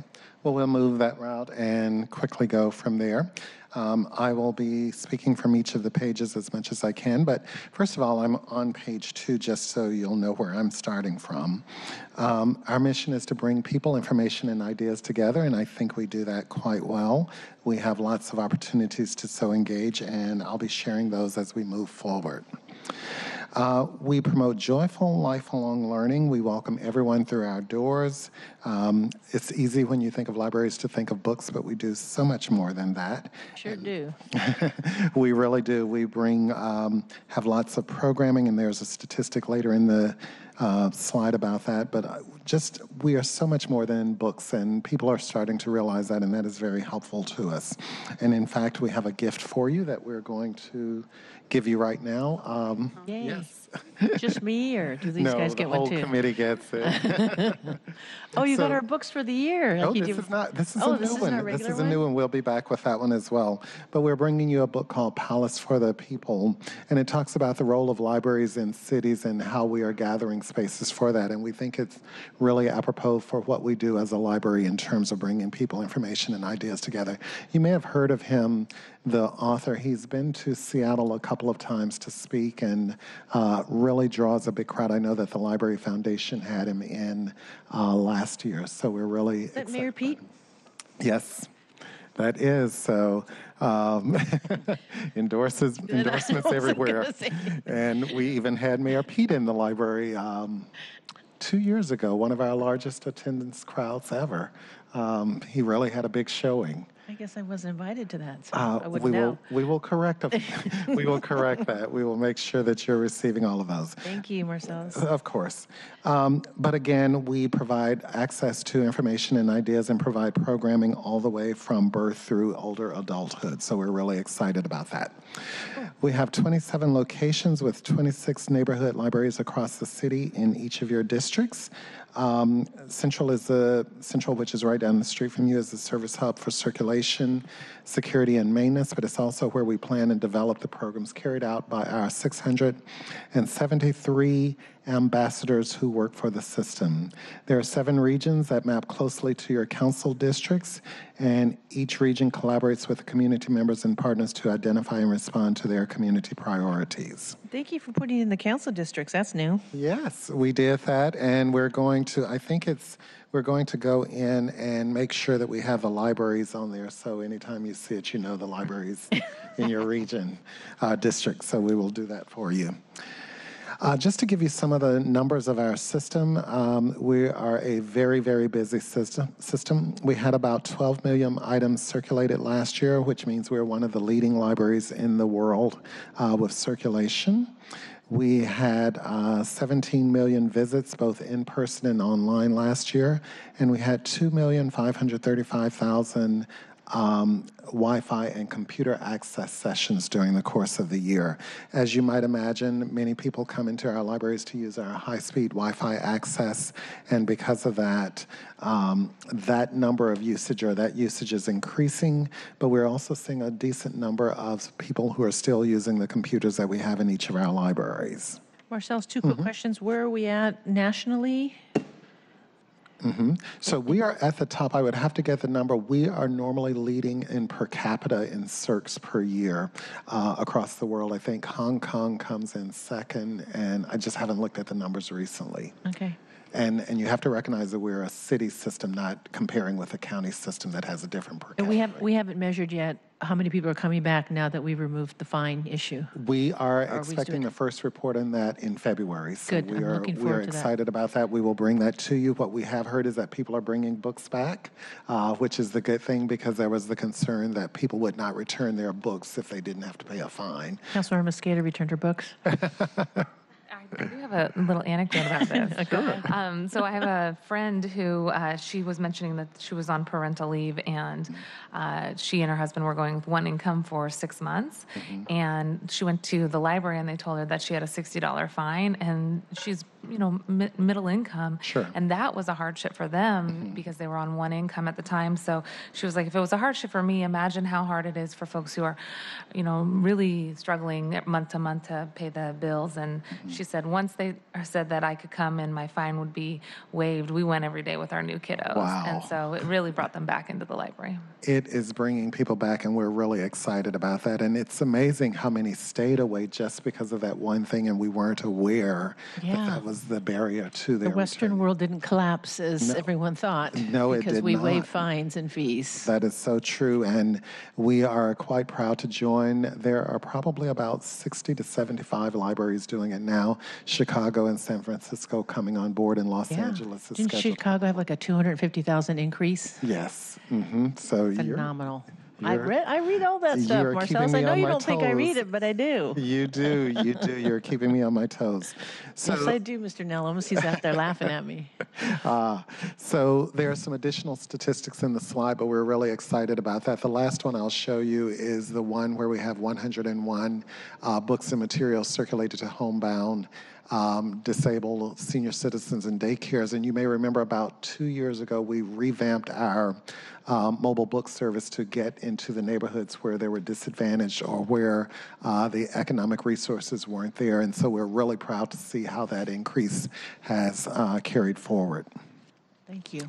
Just as a reminder, we're set up, we are a city department of the city of Seattle, but we operate a little bit differently from most of the departments who report into council. We have a 5-member board that's appointed by mayor and city council, who then in turn hire the executive director and chief librarian. And we're structured into 4 areas. We have institutional and strategic advancement, which covers planning for the future, but also communications and marketing, employee relations, which is HR, administrative services, which is our budget and finance offices, and then library programs and services, which is everything you see when you walk in any one of our libraries. Our funding is structured that we will have, thanks to the levy passing, a $91.7 million budget for 2020. That is very helpful to the work that we need. And you'll also note that we receive about 64% from general fund, 28% from the levy, which will probably show about 32% adjusted for the increase, and then a small decrease in the general fund, but the other is about 8%, but it will all true out with about 3 percentage points of each other. As we shared, the levy passed, and some of the promises that we made to the public are shown here. No more late fees. That started January 2nd, and we're really excited about that, and we'll bring that report back to you in February or March, depending upon when we appear before you again. We've added additional hours at each one of your libraries, so each one of the libraries in your district should have additional hours on Sundays, opening at 12 noon to provide more access to our resources, also recognizing that we also serve the city as a warming shelter in the winter, so we're proud and happy to do that. We have an increased budget for e-materials. We will be taking on 2 additional points in June. We will be adding some additional hours in June across 7 of our locations, and we should be able to move forward on our early learning expansion in June of 2020. We also have some new community resource programs for at-risk youth, and that will start June to fall of 2020. And then finally, we have 3 seismic retrofits that we're working on. And we have been looking at how we might enhance the vision of each of those seismic retrofits to give the public some additional resources and expectations, but we're just in the early stages of that. And we still have our social worker downtown? We still have our social worker downtown, and the new community resource program will add a full and a part-time person with us. One of the things that we're working with right now is that the program that we work through DESC does not have the youth component, so we're having to look for an additional agency to help us with that aspect of it. You can follow up with us on that one online. That would be Help you great. with that. That would be great. Just on that, Sure. real quick, I was really excited that we were able to get that into the amended levy last year. Thanks to you. Thank you for your support, and to the chair. It'd be helpful to know more as you roll this out where those services are equitably distributed across the city and sort of the feedback that you get. Sure. I'm assuming it's a drop in the bucket in terms of what you really need. Simultaneous to that conversation around services for youth, or the desire to have more social service providers at the libraries to help people get connected to jobs and housing, et cetera. We weren't able to get that included to enhance those folks, and additional, I think it was security assistance for folks who are working in the libraries. I know that's something that is a shared priority, so if you have more information about what the need is there, so we can proactively work on potentially adding to or supplementing what was passed in the levy on those aspects, that'd be helpful for later this year. That would be certainly appreciated. I know that a couple of quick things related to that. Certainly having more of a presence to help us address some of the challenges that we're facing in our libraries would be very helpful to us and give some assurance to both our public and our staff, as well as many of our patrons who use us. I say this, someone reminds me every day, many of our daily readers, which is what we call our homeless population, are looking for safe spaces as well, and they know that they'd rather be inside than outside, and so we are always looking for opportunities for that. One of the other things that we're looking at, and I will follow up with you, is one of the RCWs, which provides provisions for the safety of the operators of buses and things like that. We're trying to add library staff workers to that we can list. work with you on that one. So we would do that. That's the elevate, like we have it for police and firefighters and ambulance drivers. All of them are covered, but not we library. just did the same thing for the firefighters, I believe. Okay, so Or we ambulance will, drivers. Great. Right, Councilmember Herbold? Yeah, I just want to go back to the additional hours metric. So in the library levy, we promised additional hours, and I think you mentioned that we have rolled out part of that, and that's the earlier opening? Yes. And next, is it, we're In going to do June, some... we just, I hate saying it publicly, we just settled on mid-June for the date that we will roll out the additional hours at 7 of the locations. And those were the second part of the levy's request. And so that's for the later hours? That would be the later portion? hours. Yes, Okay. that would be the later hours. Okay, great. And when will there be more public information about which of the 7 libraries are going to be receiving later hours? So that information we should be able to give to you. So I will go back and find that. But I will, if not, we were talking about when we will start the public communication about this, and that will probably come mid-March to April. We're still working with staff Fantastic. on that. Mr. and Mrs. Eagle, Yes. who we speak with very often, and I appreciate the library's responsiveness to their inquiries, are eagerly awaiting to find out. Thank you so much. You know, it's amazing how many times we don't hear from patrons about their issues. They go straight to you, so we're always appreciative when council forwards those over. It we gets do. us on. Trust Yes, you me. do. But we will follow up to make sure that if that announcement of the there are 7 locations that are getting extra hours as a part of the levy, and then there were extra hours added to most of the libraries as a result of the extended service. So we will get that for you. Just moving quickly to the next slide. Just in case we've never put this in front of you, this is our strategic direction. We do it in 3-year increments, and we will be rolling out the 2020 through 2022 in March of this year.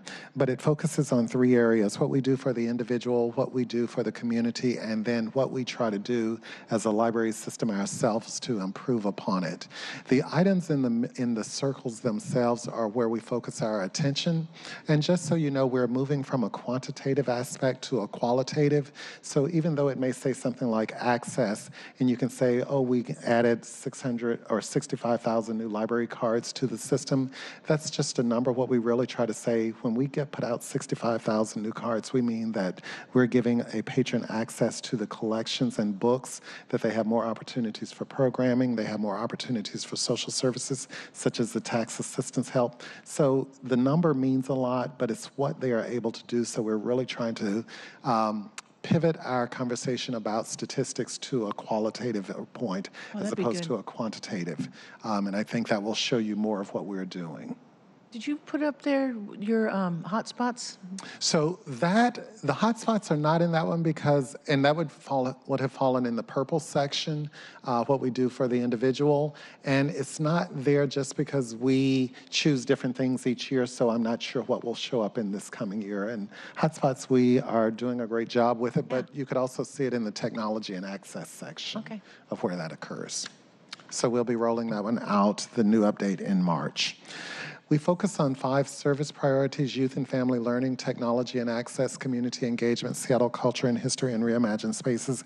And those are the bullet points that were in the green just a moment ago in that circle. And that is areas where we are trying to help the city in any of those areas. So community engagement, if you want to have meetings in our public spaces, we certainly offer that to each of you as council members. Technology and access is where the Wi-Fi occurs, trying to address that gap in the city. We're always trying to capture Seattle culture and history, and we have 2 major landmarks. Well, one major landmark leaving us right now, which is the Macy's closing, and we're trying to figure out, do we have information on that, just in case someone wanted to come back in a few years and say, what was in this building 10 years ago? What was in it 20 years ago? So those are the types of things that we're always trying to capture and think about. We're not as far along, and we're going to retool the Seattle culture and history, but those are the types of things we think about. And then reimagine spaces to make sure that our libraries serve the public in the way that they need. Did you take a position on their moving the archives from Sandpoint out of the city? So we did not take a formal position in the sense that we had much say in it. The state librarian has asked all public libraries in the state to respond to that, and we are writing a letter in support of that as well. We want to be supportive of that. Yes. I think the information that got back to us was a little muddled. They thought they were talking about the archives here within the city of Seattle. I didn't know that they were actually talking about that physical structure at Yes. Sandpoint, which I used to go to as a litigator for tribes to see original stuff, that property. So can you work with Nagin on that so we can Sure. do some type of or sign on to your letter or have Seattle City Council? That is such a phenomenal resource at Sandpoint with the archives. Having that moved, is it to Kansas? They want to move it? Is it, or San Francisco? I would have to check again. I thought it was. If you like. Yeah, go ahead. Sure. Sure. So it's in District 4, and I am in contact with some of the federal officials on it. You know, you've got the executive branch that's pushing to dispose of the property and sell it, and then you have our elected officials who are thankfully trying to preserve it there, and so it's still sort of in their court to preserve. So any sort of support to get to keep it as an archival building would, so that we can have access to those documents that you pointed out. So we'll work with your office? That would be great. Sure. And we can certainly, while I was sitting listening to Jesus and Marshall, I had received the first draft of the letter so that I could review it, so I will make sure it's known to both of you. Great. And also, if you're interested, I can place you in contact with the state librarian, Cindy Aiden, who is working on this as well. Thank you. Sure. Thank you, Councilmember Peterson. So moving on, as you know, the whole city is involved in this, but certainly the library has its fair share of equity work at the library. We prioritize our work centering on equity and a commitment to RSJI. That means leading with race. And just some of the projects that we've led this past year, just so you know, is that we've had our community resource specialists drop in at Ballard and Capitol Hill in reference to Councilmember Mosqueda's question. It will also extend, I know that one of the areas that we're focusing on with youth is university library, because we have a large homeless youth population that frequents that library, so we want to be able to serve them better with a community resource specialist. The other things that we are doing through that service is trying to offer referral services for shelter, mental health, counseling, job training, all of the things that you might think of. We loan the Wi-Fi hotspots to the homeless encampments so that they have access to that. Those Wi-Fi hotspots are amazing in that each one can serve 15 people at one time. So if we're able to install about 4 at one time, that's 60 people who will have access to the internet while they're in the encampment. So we're really trying to work through that. Really quickly, did we ever clear up the licensing thing on the ebooks? We Fighting about that with them?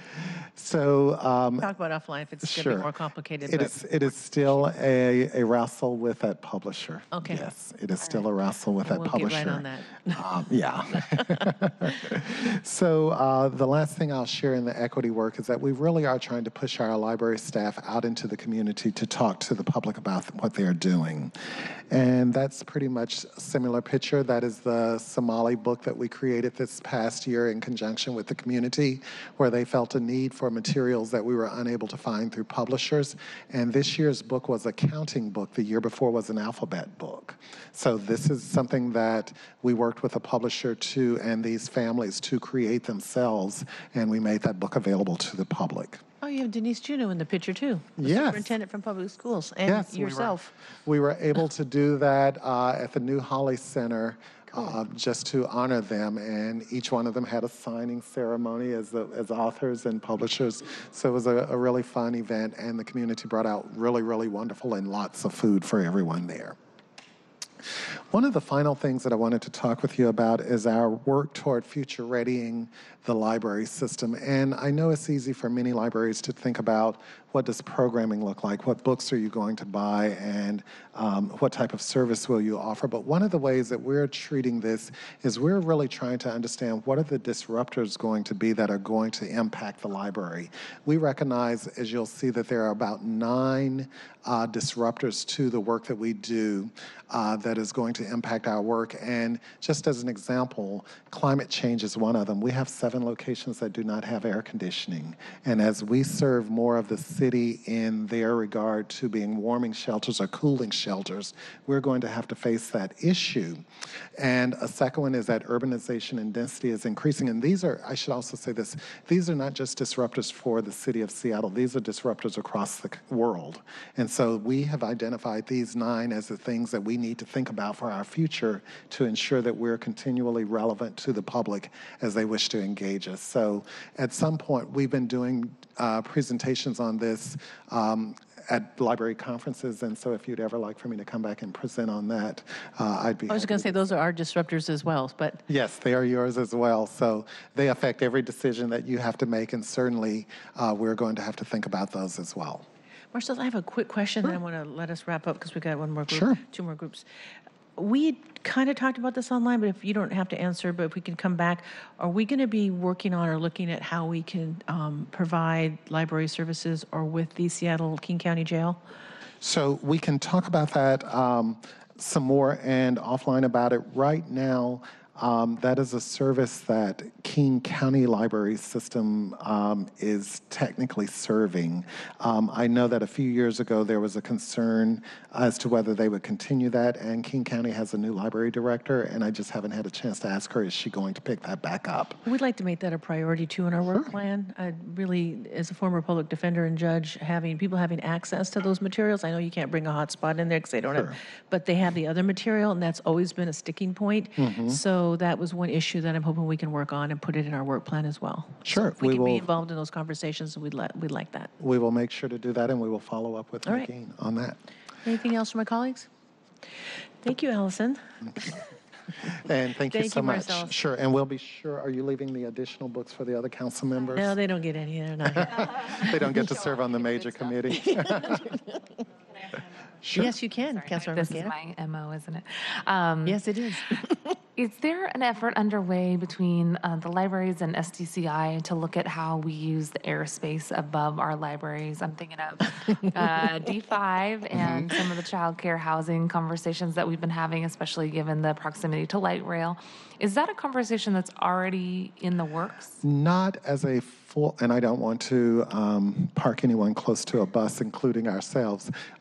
It is not a conversation that is happening as a dedicated or directed conversation. We have been involved in some conversations with some community agencies who are interested in that type of thing. The Georgetown project, we just bought a property in that area about a year ago, I think, and they've approached us about some sort of collaborative work there. It does present some problems, and I think you might recognize that we also already have a joint or a condominium type approach with our Delridge Library. And so those are always conversations that we're open to having, but I will reach out to them and see if we can start a more formal conversation. Be very interested. Thank you, guys. Okay, Thanks, MT. thank you Thanks, so Allison. much. All right, thank you. Next. Item 4, Seattle Center Overview and 2020 Work Plan. Mr. Nellums. It's 11:30. I know you'll be snappy. Wait, how long is your PowerPoint? not too long. Not too bad.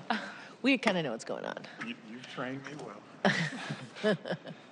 Yeah, I don't like that they changed my name to Public Assets Native Communities, because then it's Pancake. That's what Nagin calls it. Everybody loves pancakes. Yeah, that's true. It is the favorite committee. That's right. Mr. Nellums.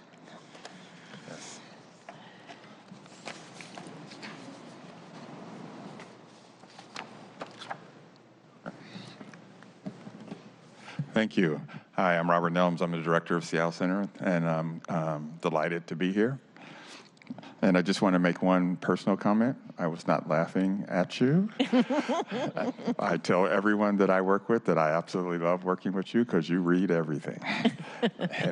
So Thank you. the most prepared. So thank you. So I'm going to go through our presentation and hopefully get us or keep you on track. Beyond that. So,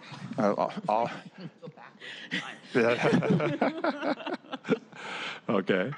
Well, we always start with our purpose. We have the purpose of Seattle Center is to create exceptional events, experiences, and environments that delight and inspire the human spirit to build strong communities. We kind of do a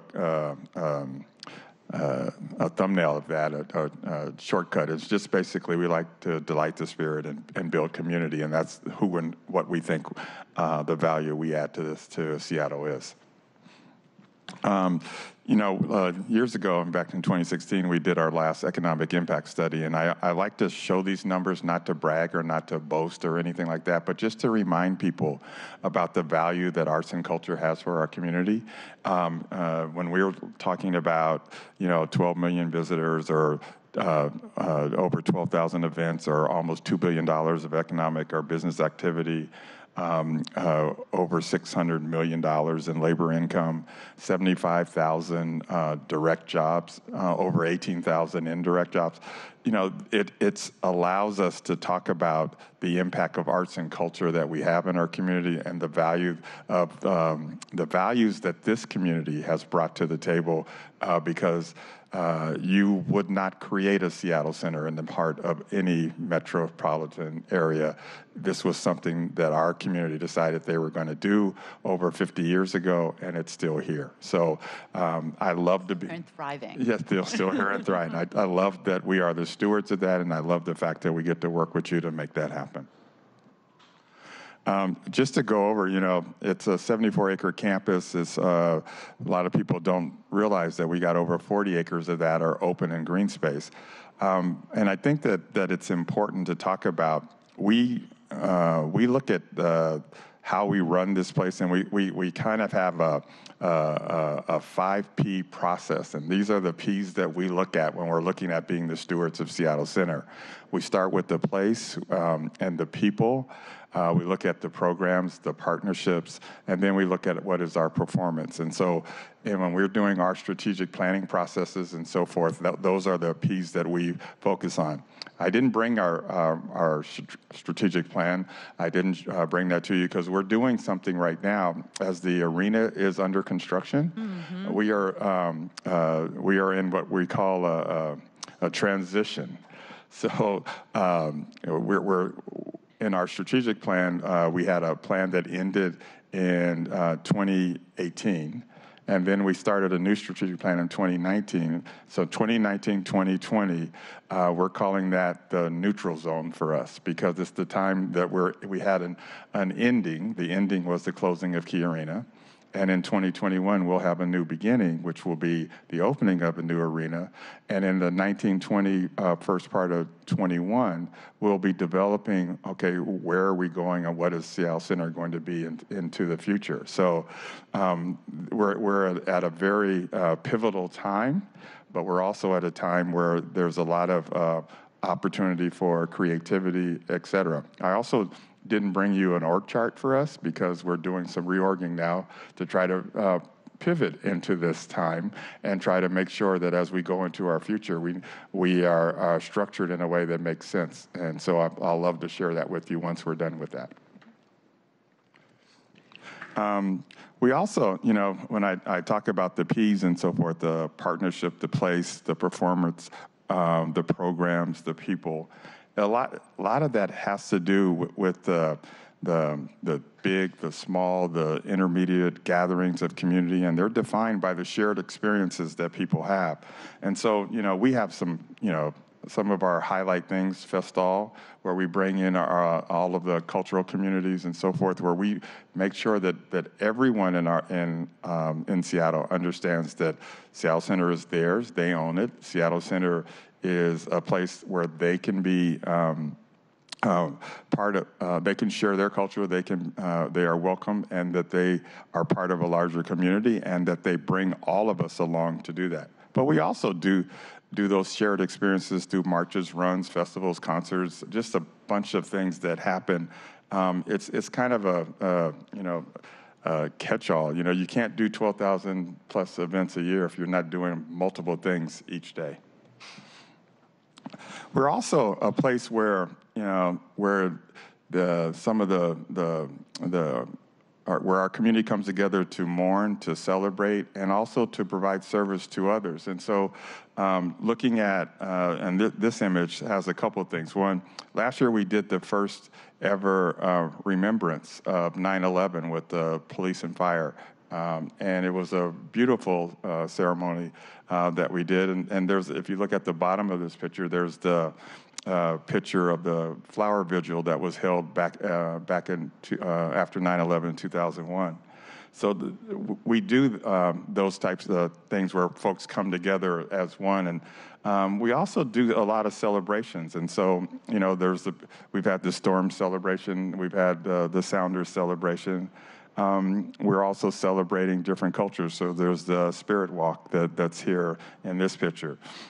And then we also want to focus in on the service that we can provide. And one of the things that we have at Seattle Center that is a little more unique than other places is that we have assets and facilities and staff that do a lot of different things, but we challenged them years ago to say, how do we use these assets and this expertise differently? And what they came up with was the free health clinic that we're doing, and the 6th one will happen next week, and I would like to invite all of you to come tour that. If you're available, it will be Thursday, Friday, Saturday, Sunday. It won't be in the arena because it's under construction, but it will be in the X Hall, it will be in McCaw Hall, it will be in Cornish, and so on. And so it will be something to see, and we'll still be serving different aspects of our community. The other thing that's important to know about Seattle Center, I didn't, you know, is that we are a collection and a collective.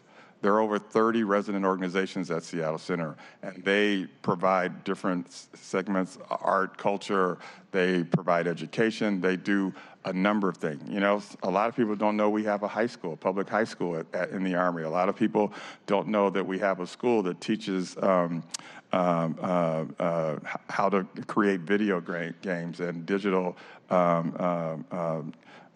programs, et cetera. They don't realize that we have 7 theaters. They don't, you know, there's just a lot that is there. The thing to remember also is that when I say Seattle Center is yours, there's only 3 pieces of property on this campus that is not owned by the city. And that is the Science Center, the footprint of the Space Needle and Memorial Stadium, and the parking lot outside of that. Everything else is our property. Mm-hmm. And either we run it or we're the landlord. And so that relationship is something that we have. And that landlord relationship is something that is brought us things like Chihuly and KEXP and Mopop and et cetera. The other thing to remember about the 30 resident organizations, the facilities that are all the places and things that we own, is that we've developed through these, virtually every facility on the campus has been developed through a P3 or a public-private partnership. If you look at the McCaw Hall with the opera and the ballet, the partnership with the Rep, the partnership with the Children's Theater, their partnership with MOPOP, et cetera. All of those are public-private partnerships, and all of those have elements that make sure that the broader segment of our community can participate. So we pay, because we're the city, and these are public partnerships, a large, for each of those entities, a large portion of what they would pay in rent to a private sector, we collect as access for folks who couldn't attend. So having access to MOPOP, having access to the Children's Theater, having access to the Rep, having access to McCall Hall, having access to those things are through either tickets or programs that those entities provide, and those are all part of our lease agreements that we have. In fact, we have guidelines that set that up for us in the public sector.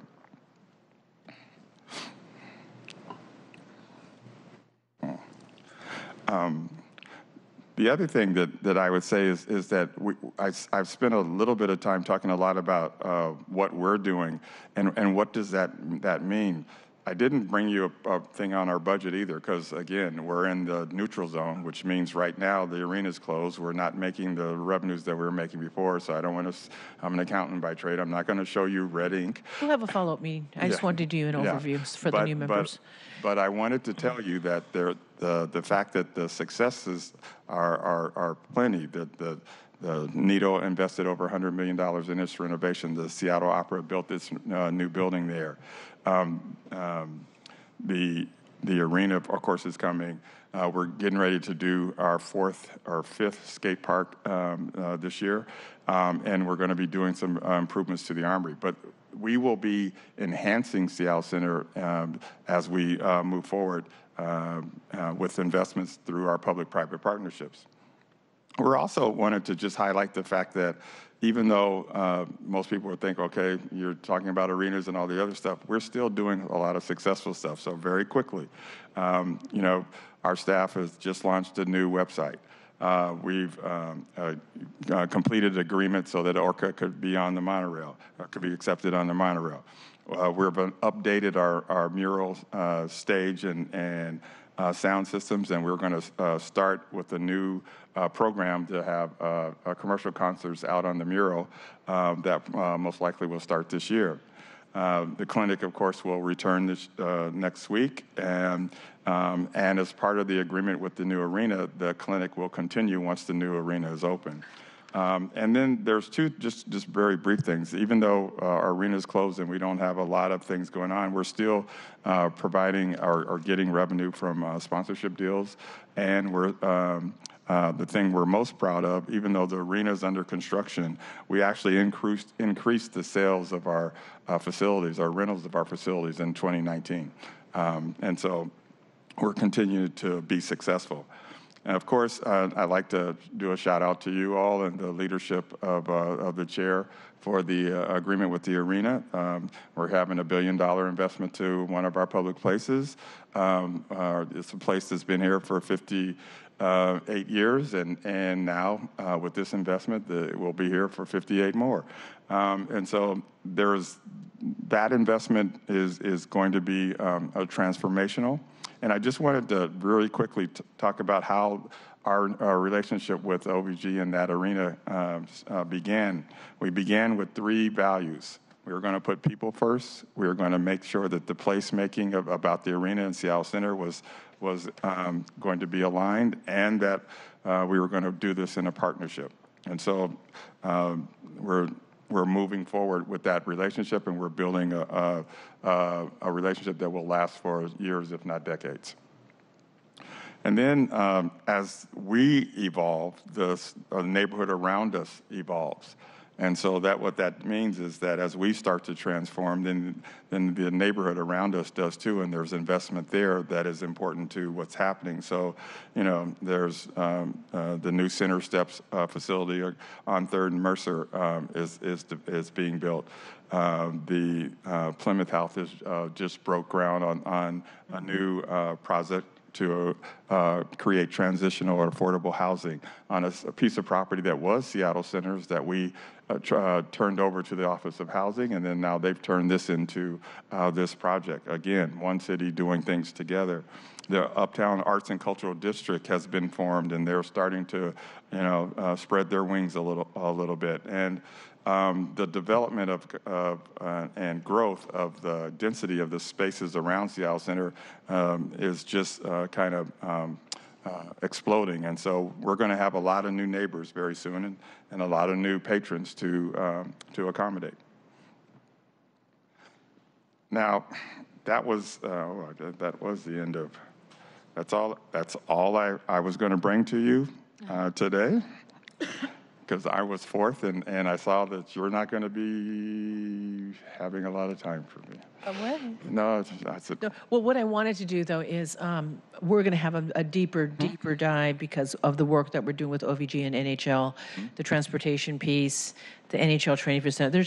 We're just not there yet, so I just want to do an overview, but we're going to have a more intense briefing where it'll probably be just you and our work plan and the budget and how we're moving forward, because I know we have to vote on a lot of, are we done voting on right-of-ways and stuff? I think we're done with all that for the digging underneath and closing off the streets and the battery.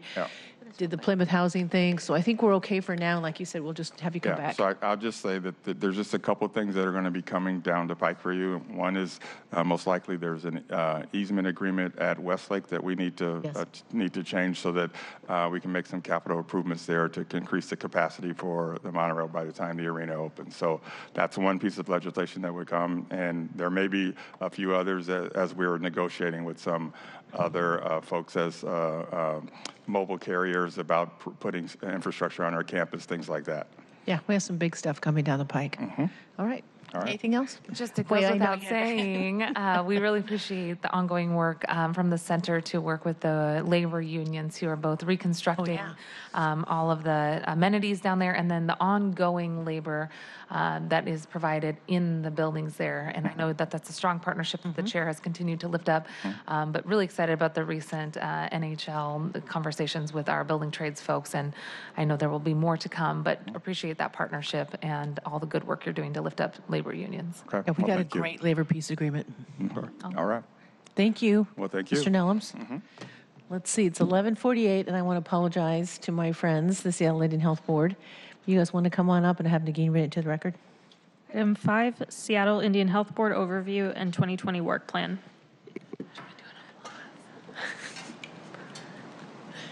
Yeah. Esther and Aaron can introduce themselves. Esther, I'll let you introduce yourselves for the record, but why don't you go ahead and introduce yourselves for the record, for the viewing public. Okay. Great. Okay. Waka Qiyana Chimay, Qiyana Dailachi, Qiyana Samya. My name is Aaron Spark. My Chipik name is Amiguk. I'm an enrolled member of the Kishinemew tribe for the native village of Civic. I'm the Chief Public Affairs Officer for the Seattle Indian Health Board. And Chair Juarez, Council members Mosqueda, Peterson, and Herbold, thank you for inviting us. Hiyate, everybody. I'm Esther Lucero, and I'm Dene and Latina, and I have been the CEO for the Seattle Indian Health Board just a little over 4 years. And what that means is you're stuck with me, Seattle. But thank you very much for having us. And for folks I haven't had a chance to interact with on an individual basis, I'm really excited to build relation with you. Before we get started, because I want our new members to see, I've known what Seattle Indian Health Board has been doing for 40 years, so I did give a big shout out to your organization and to Abigail Echohawk for being honored at NCAI. You guys will have a table there, and Senator Kamala Harris introducing her. So we're very excited about that. It's fantastic. Thank you so much. We've gotten, I think we're the first city in the country, and we've gotten tons of cities and governments saying, can we see the legislation? How are you integrating this person in the Seattle Police Department? How are you going to use the data? We're relying on your subject matter expertise and your culturally attuned organization to get us across the finish line and show other cities how to do it right, including the federal government. So thank you so much. I'm meeting with Captain Diaz pretty soon to develop that job description. Oh, you are? Great. Okay. Yeah. So I'll let you guys go ahead into your, I see you got Auntie up there, Arlene. Oh, you do? Yeah, Laverne. Or Laverne.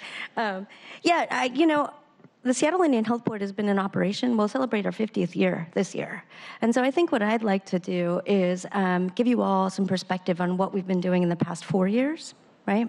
So I can tell you as a new CEO, when you enter into an organization that has a history and legacy, in social justice movements and has been kind of a pinnacle, right, when it comes to urban Indian health in the nation, you have a few questions, right?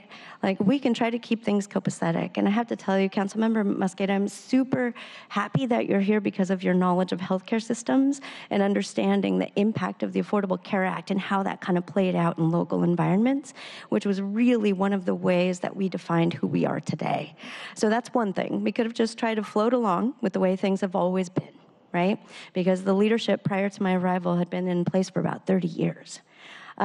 We could go out of business. Quite frankly, that is a reality within healthcare organizations, community health specifically. We've seen lots of mergers for that reason. Or we could reinvent ourselves. And so what we did is we really took a look at our strengths, and we recognized that we're best known for health and human services, but the truth is we are so much more than that as an organization. And so we built upon these pillars here. So you see health and human services, workforce development, research, epidemiology, and data, and policy and advocacy, all centered on traditional Indian medicine. Because really what makes us unique and makes us important to our community is that we maintain our cultural integrity. Now, that becomes challenging in this ever-changing healthcare environment, which I'll talk about a little bit. And just to add another note on Indigenous knowledge-informed systems of care, we are going to go into a little bit more depth about it, but understanding that this took our entire community to help develop. It wasn't that when Esther came in, we were just going to sit down and do this, because in the past it seemed like we may have been distant from the people that we were serving. So what we did was made sure we heard all the voices from our community, as well as our entire staff, right now numbering over 210 at the moment, to really find out what are our strengths and weaknesses, what do we have to build on, and how do we communicate better throughout this entire system. So that's how we came to this place. Sure. We're going to talk about urban Indians a little bit. So I'm third generation of my family to live off of our reservation. And so all of my history and knowledge and background is really grounded as an urban Indian, quite frankly. My mom will still go back to ceremonies. She lives in Phoenix. And at the same time, our family has experienced many of the same things that our patient population does. Right. And so I just want you to know that as a leader of Urban Indian Healthcare Organization, that wasn't by coincidence. This has been like my life's work. So for folks who are new at the table, 71% of all American Indians, Alaska Natives live in urban environments. That's significant. Now, I want to keep this in perspective. So only 1% of the Indian Health Service's operating budget goes to urban Indian health programs, right? That's not to say that we want to acquire additional tribal resources, because quite frankly, that entire system has been grossly underfunded, right? Our tribal partners are in as much need as we are in.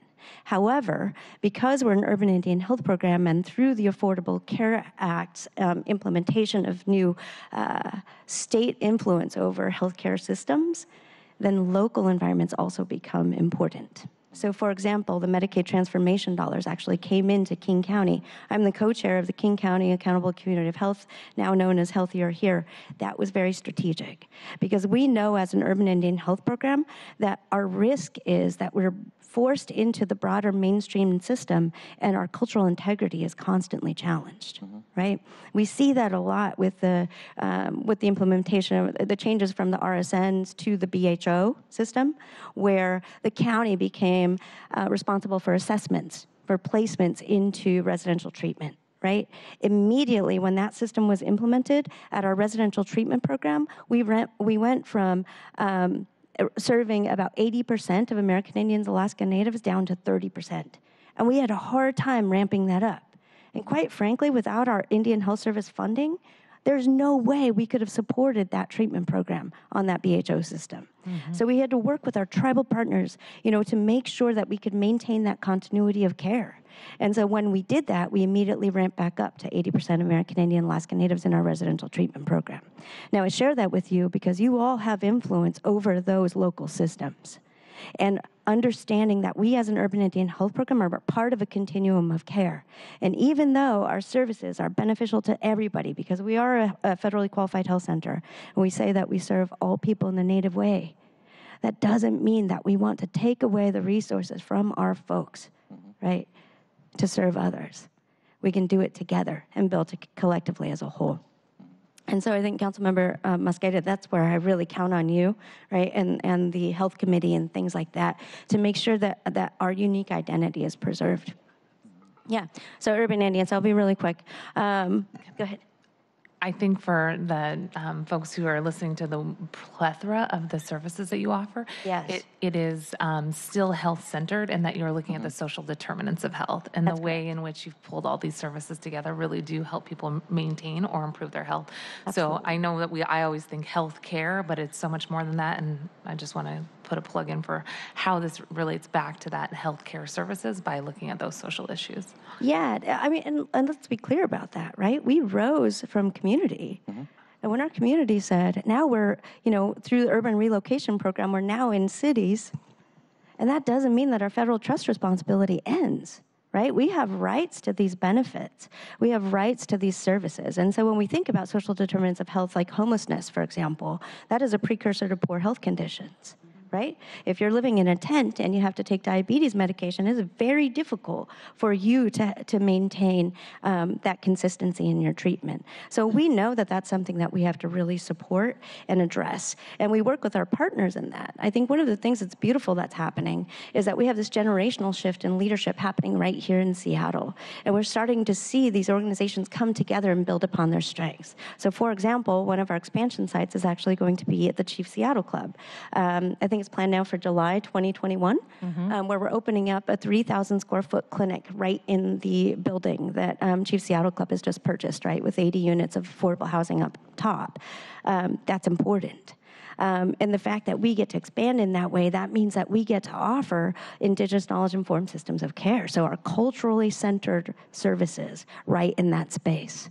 Yeah, and so you're right. I mean, so we look at social determinants of health. The other focus for social determinants of health has been on gender-based violence. Obviously, that is us providing services to support the work that we've done from a policy and legislative perspective, and I just want to thank you again, Councilmember Juarez, for really championing that work here. But we also know that once we call attention to that, we put resources into that, we address the data needs, the truth is we still have the trauma that we have to heal from. And the way we do that is providing resources to support our organizations in providing those services. So you see an expansion in gender-based violence work. You see collaborations around addressing issues of homelessness.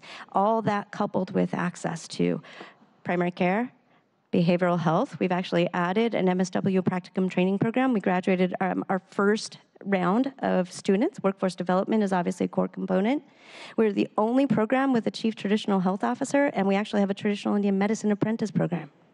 We have jumped in the past 4 years from 158 encounters for traditional Indian medicine to now we average 1,300 encounters for traditional Indian medicine, just with little investment that came through the accountable communities of health. That is powerful. That demonstrates need, that demonstrates value, and it helps us support one of the best preventative mechanisms when it comes to poor health outcomes, which is strengthening cultural identities. Significant work. In the past 4 years, the Seattle Indian Health Board has grown our operating budget by 80%. 80%. Right? And so we talk a lot about like building infrastructure and investing in that transformation. It's kind of like building a plane as we fly it. So if I look a little tired and have this additional gray hair, now you know why, right?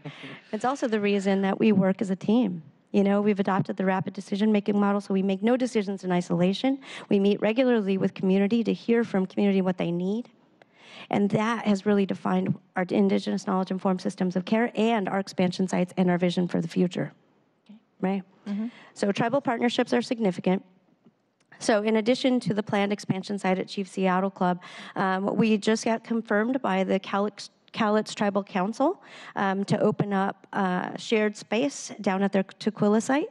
So we'll be opening a pharmacy there and adding primary care services to supplement their medically assisted treatment program and also their behavioral health programming, right? Because again, that's what we do well. Additionally, we just received a grant to purchase a mobile dental van. We did that purposefully. We know that our tribal partners have a hard time getting dentists out into tribal communities, especially rural communities. And I'll give you some perspective. We have a dentist that's retiring this year. We have 30 applicants for that position right now.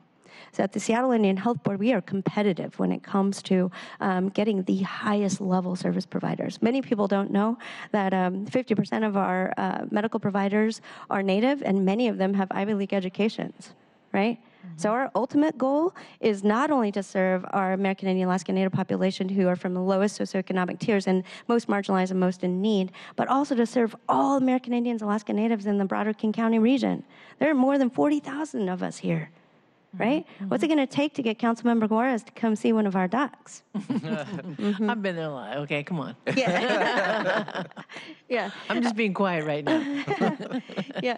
So, I mean, I would like to take the opportunity to invite folks there because we've had to do a lot of how can we make this work today while we're investing in a $42 million capital campaign to realize our future, right? So we've done some internal renovations to implement a team system where not only do you have primary care and behavioral health integrated, but you also have a traditional Indian medicine apprentice as part of your panel team.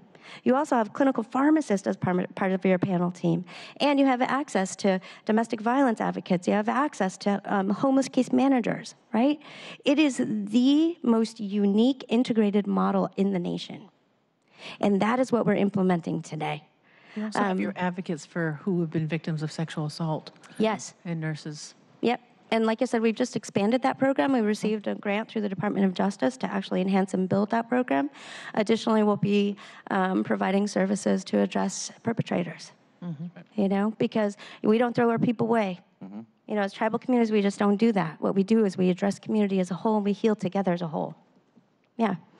So, I mean, Aaron's trying to keep up with me, right? I look at these slides, I'm all, we'll just get to that. You know, just kind of background noise. But yeah, so let's talk a little bit about our capital campaign. So we are in the very beginning stages of a $42 million capital campaign. In that capital campaign, we'll revamp our clinic services to actually enhance services and to implement the Indigenous knowledge-informed systems of care that I just spoke about. We will have 4 panel teams, all serving a panel of patients. So that's really exciting. The third level will actually be a conference center because we know that with the exception of Daybreak Star, we don't actually have access to that right in the middle of Seattle. So that will be available for use by all of our communities. Because of Abigail Echohawk's leadership, we have actually grown our Urban Indian Health Institute 3 times. Right? So our operating budget has grown there, so we actually need to build an expanded facility for that, so that will also be on the 3rd floor. Additionally, we'll have a space for ceremony, right? So we'll have a spot where we can actually host a ceremony for up to 30 people. And our plan is to build out our network of traditional healers. Right now we have 3, but we want to build it out with as many traditional healers from across the country. And then we'll have a traditional healer in residence who rotates through to be able to do ceremony and to do individual, experiences. So that will be on the 3rd floor as well. And then 2 floors on top of that, which is what you're going to be most interested in. So we plan to build 100 units of housing. 50 units each of housing. Again, we've been working with tribal partners on that. We've had preliminary conversations with Snoqualmie Tribe regarding that housing. They're very interested in that so that we can actually meet some of those equity needs that are really challenging to do when you're acquiring federal dollars and you're, affected by, or you're responsive to fair housing and those types of things. We know that tribal partners actually have sovereign rights to actually prioritizing American Indian and Alaska Native communities. We respect that. We're responsive to that. And so therefore, we know that that will be a significant partnership to implement as we move towards this housing.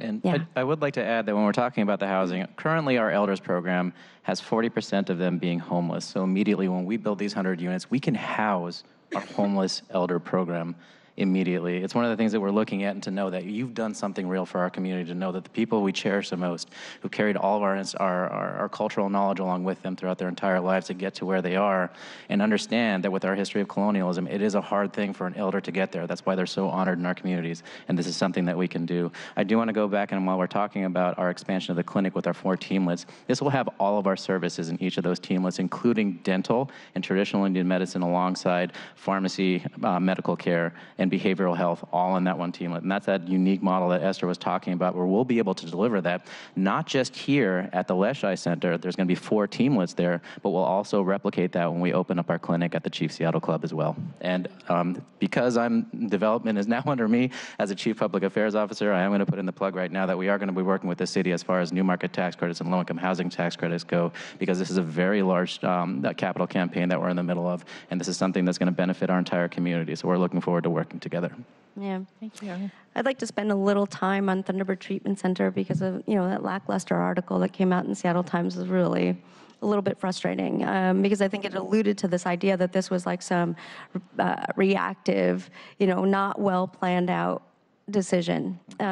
Completely inaccurate, especially for folks who know me. You know that I think of every single detail from start to finish. You know that I take the time that it takes to actually implement good systems and process. So I will tell you that the Thunderbird Treatment Center decision to relocate actually predated me. It's something that the Board of Directors has been discussing for a very long time, mostly because we are in a building that is very challenging. When it comes to maintenance and also the property site and the location, it has been very difficult to serve the needs of our people. When I say that, it's an old building, and we had a hard time serving folks with physical disabilities, right, because of the way it was positioned. Additionally, we needed to acquire an additional license to be able to provide mental health services and co-occurring disorders. That became also challenging because of, if you look at CARF accreditation and some of the requirements around facilities, site, all of that, it was difficult to do. Right, and so we just outgrew that building. That's right. You started it like 30 years ago, the Thunderbird House, and it was cutting edge 30 years ago. That was 30 years ago. Yeah. And so we had to make a radical move, given that we know what we want. So originally, Thunderbird Treatment Center was licensed for 92 beds. That's right. So we now operate a 65-bed residential treatment program, and we want to get back to that 92-bed capacity. And I'm going to tell you why. Because we've been approached by our tribal partners consistently regarding pregnant women and needing to provide treatment for pregnant women, specifically with medically assisted treatment. We know that our tribal partners, we have a tribal partner out Fort Peck in Montana, and their next generations are being adopted out into non-Indian communities because their tribal policies say that if you're using while you're pregnant, then you lose your parental rights. And so, they came to us and they said, hey, we really need to address this. We have to preserve our next generation. So we hear that. We hear that very clearly. We also know that we have a need to serve parenting women, right? Just parenting people generally. And so in order to do that, we have to expand our site. We have to expand our facilities. We have to make it a secure environment. We have to add a playground. There are so many things that we have to do that we cannot do at our current site. So we're in the purchasing process right now, so I'm not going to share who's actually purchasing it, although many of you may know. I will tell you that it will be used for affordable housing. Right? I want you to know that we were very strategic about that as well, because we were not just going to sell it, to somebody who wanted to develop something that wasn't in line with our mission. So again, we've been working on this for years, and we had a very thorough plan with transitioning our relatives, our patients out. And I will tell you that we just pushed pause on services, and that came to a close on February 3rd. And everybody who was in long-term intensive, I believe there were 3 of them, were transferred out. Most of them landed at Northwest Treatment Center, again, working with our tribal partners. Everybody else has a thorough aftercare plan. We will continue our traditional Indian medicine services, and in the immediate, what our alum have asked us to do is to expand our outpatient services to intensive outpatient. So we have a 6-month plan to make that happen, and then we feel like we can continue those services until we locate a new property, and our plan is to build the premier center for American Indians, Alaska Natives in the nation. Okay, good. Yeah. So I think we can skip over the policy platform. I think I've spoken to you quite a few times on this, just understanding that we're utilizing all 3 platforms that we have here, working with our tribal partners. When we talked about moving Thunderbird Treatment Center, Esther and I were very strategic in making sure that we talked to AT&I, the affiliated tribes of Northwest Indians, so all of our tribal partners understood what our plan was going forward. So when we said we did our homework on this thing and we put a lot of thought into this, we really did. But also being able to pull together our community and government partners to make sure everybody understands what that federal trust responsibility is, and also to show the special nature of what what we have going forward. We're not just a community health center.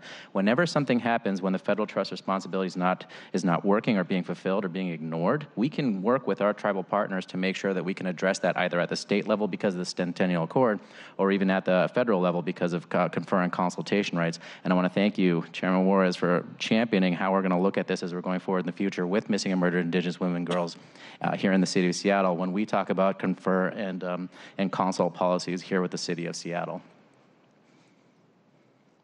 And then now we're going to start talking about violence against women and girls. So we already know about all these things. We've talked to you about this before. Thank you again for passing this to the entire council and to the new members for supporting what we're doing here in the city of Seattle.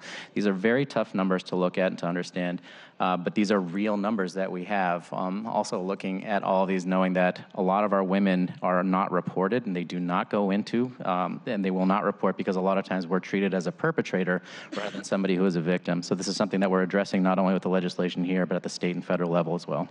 Yeah, and I'll tell you that as a local body, as a city body, you have a real opportunity here because even though we've been able to present this data, right, and connect it to living in urban environments, federal legislation is really largely focused on tribal lands.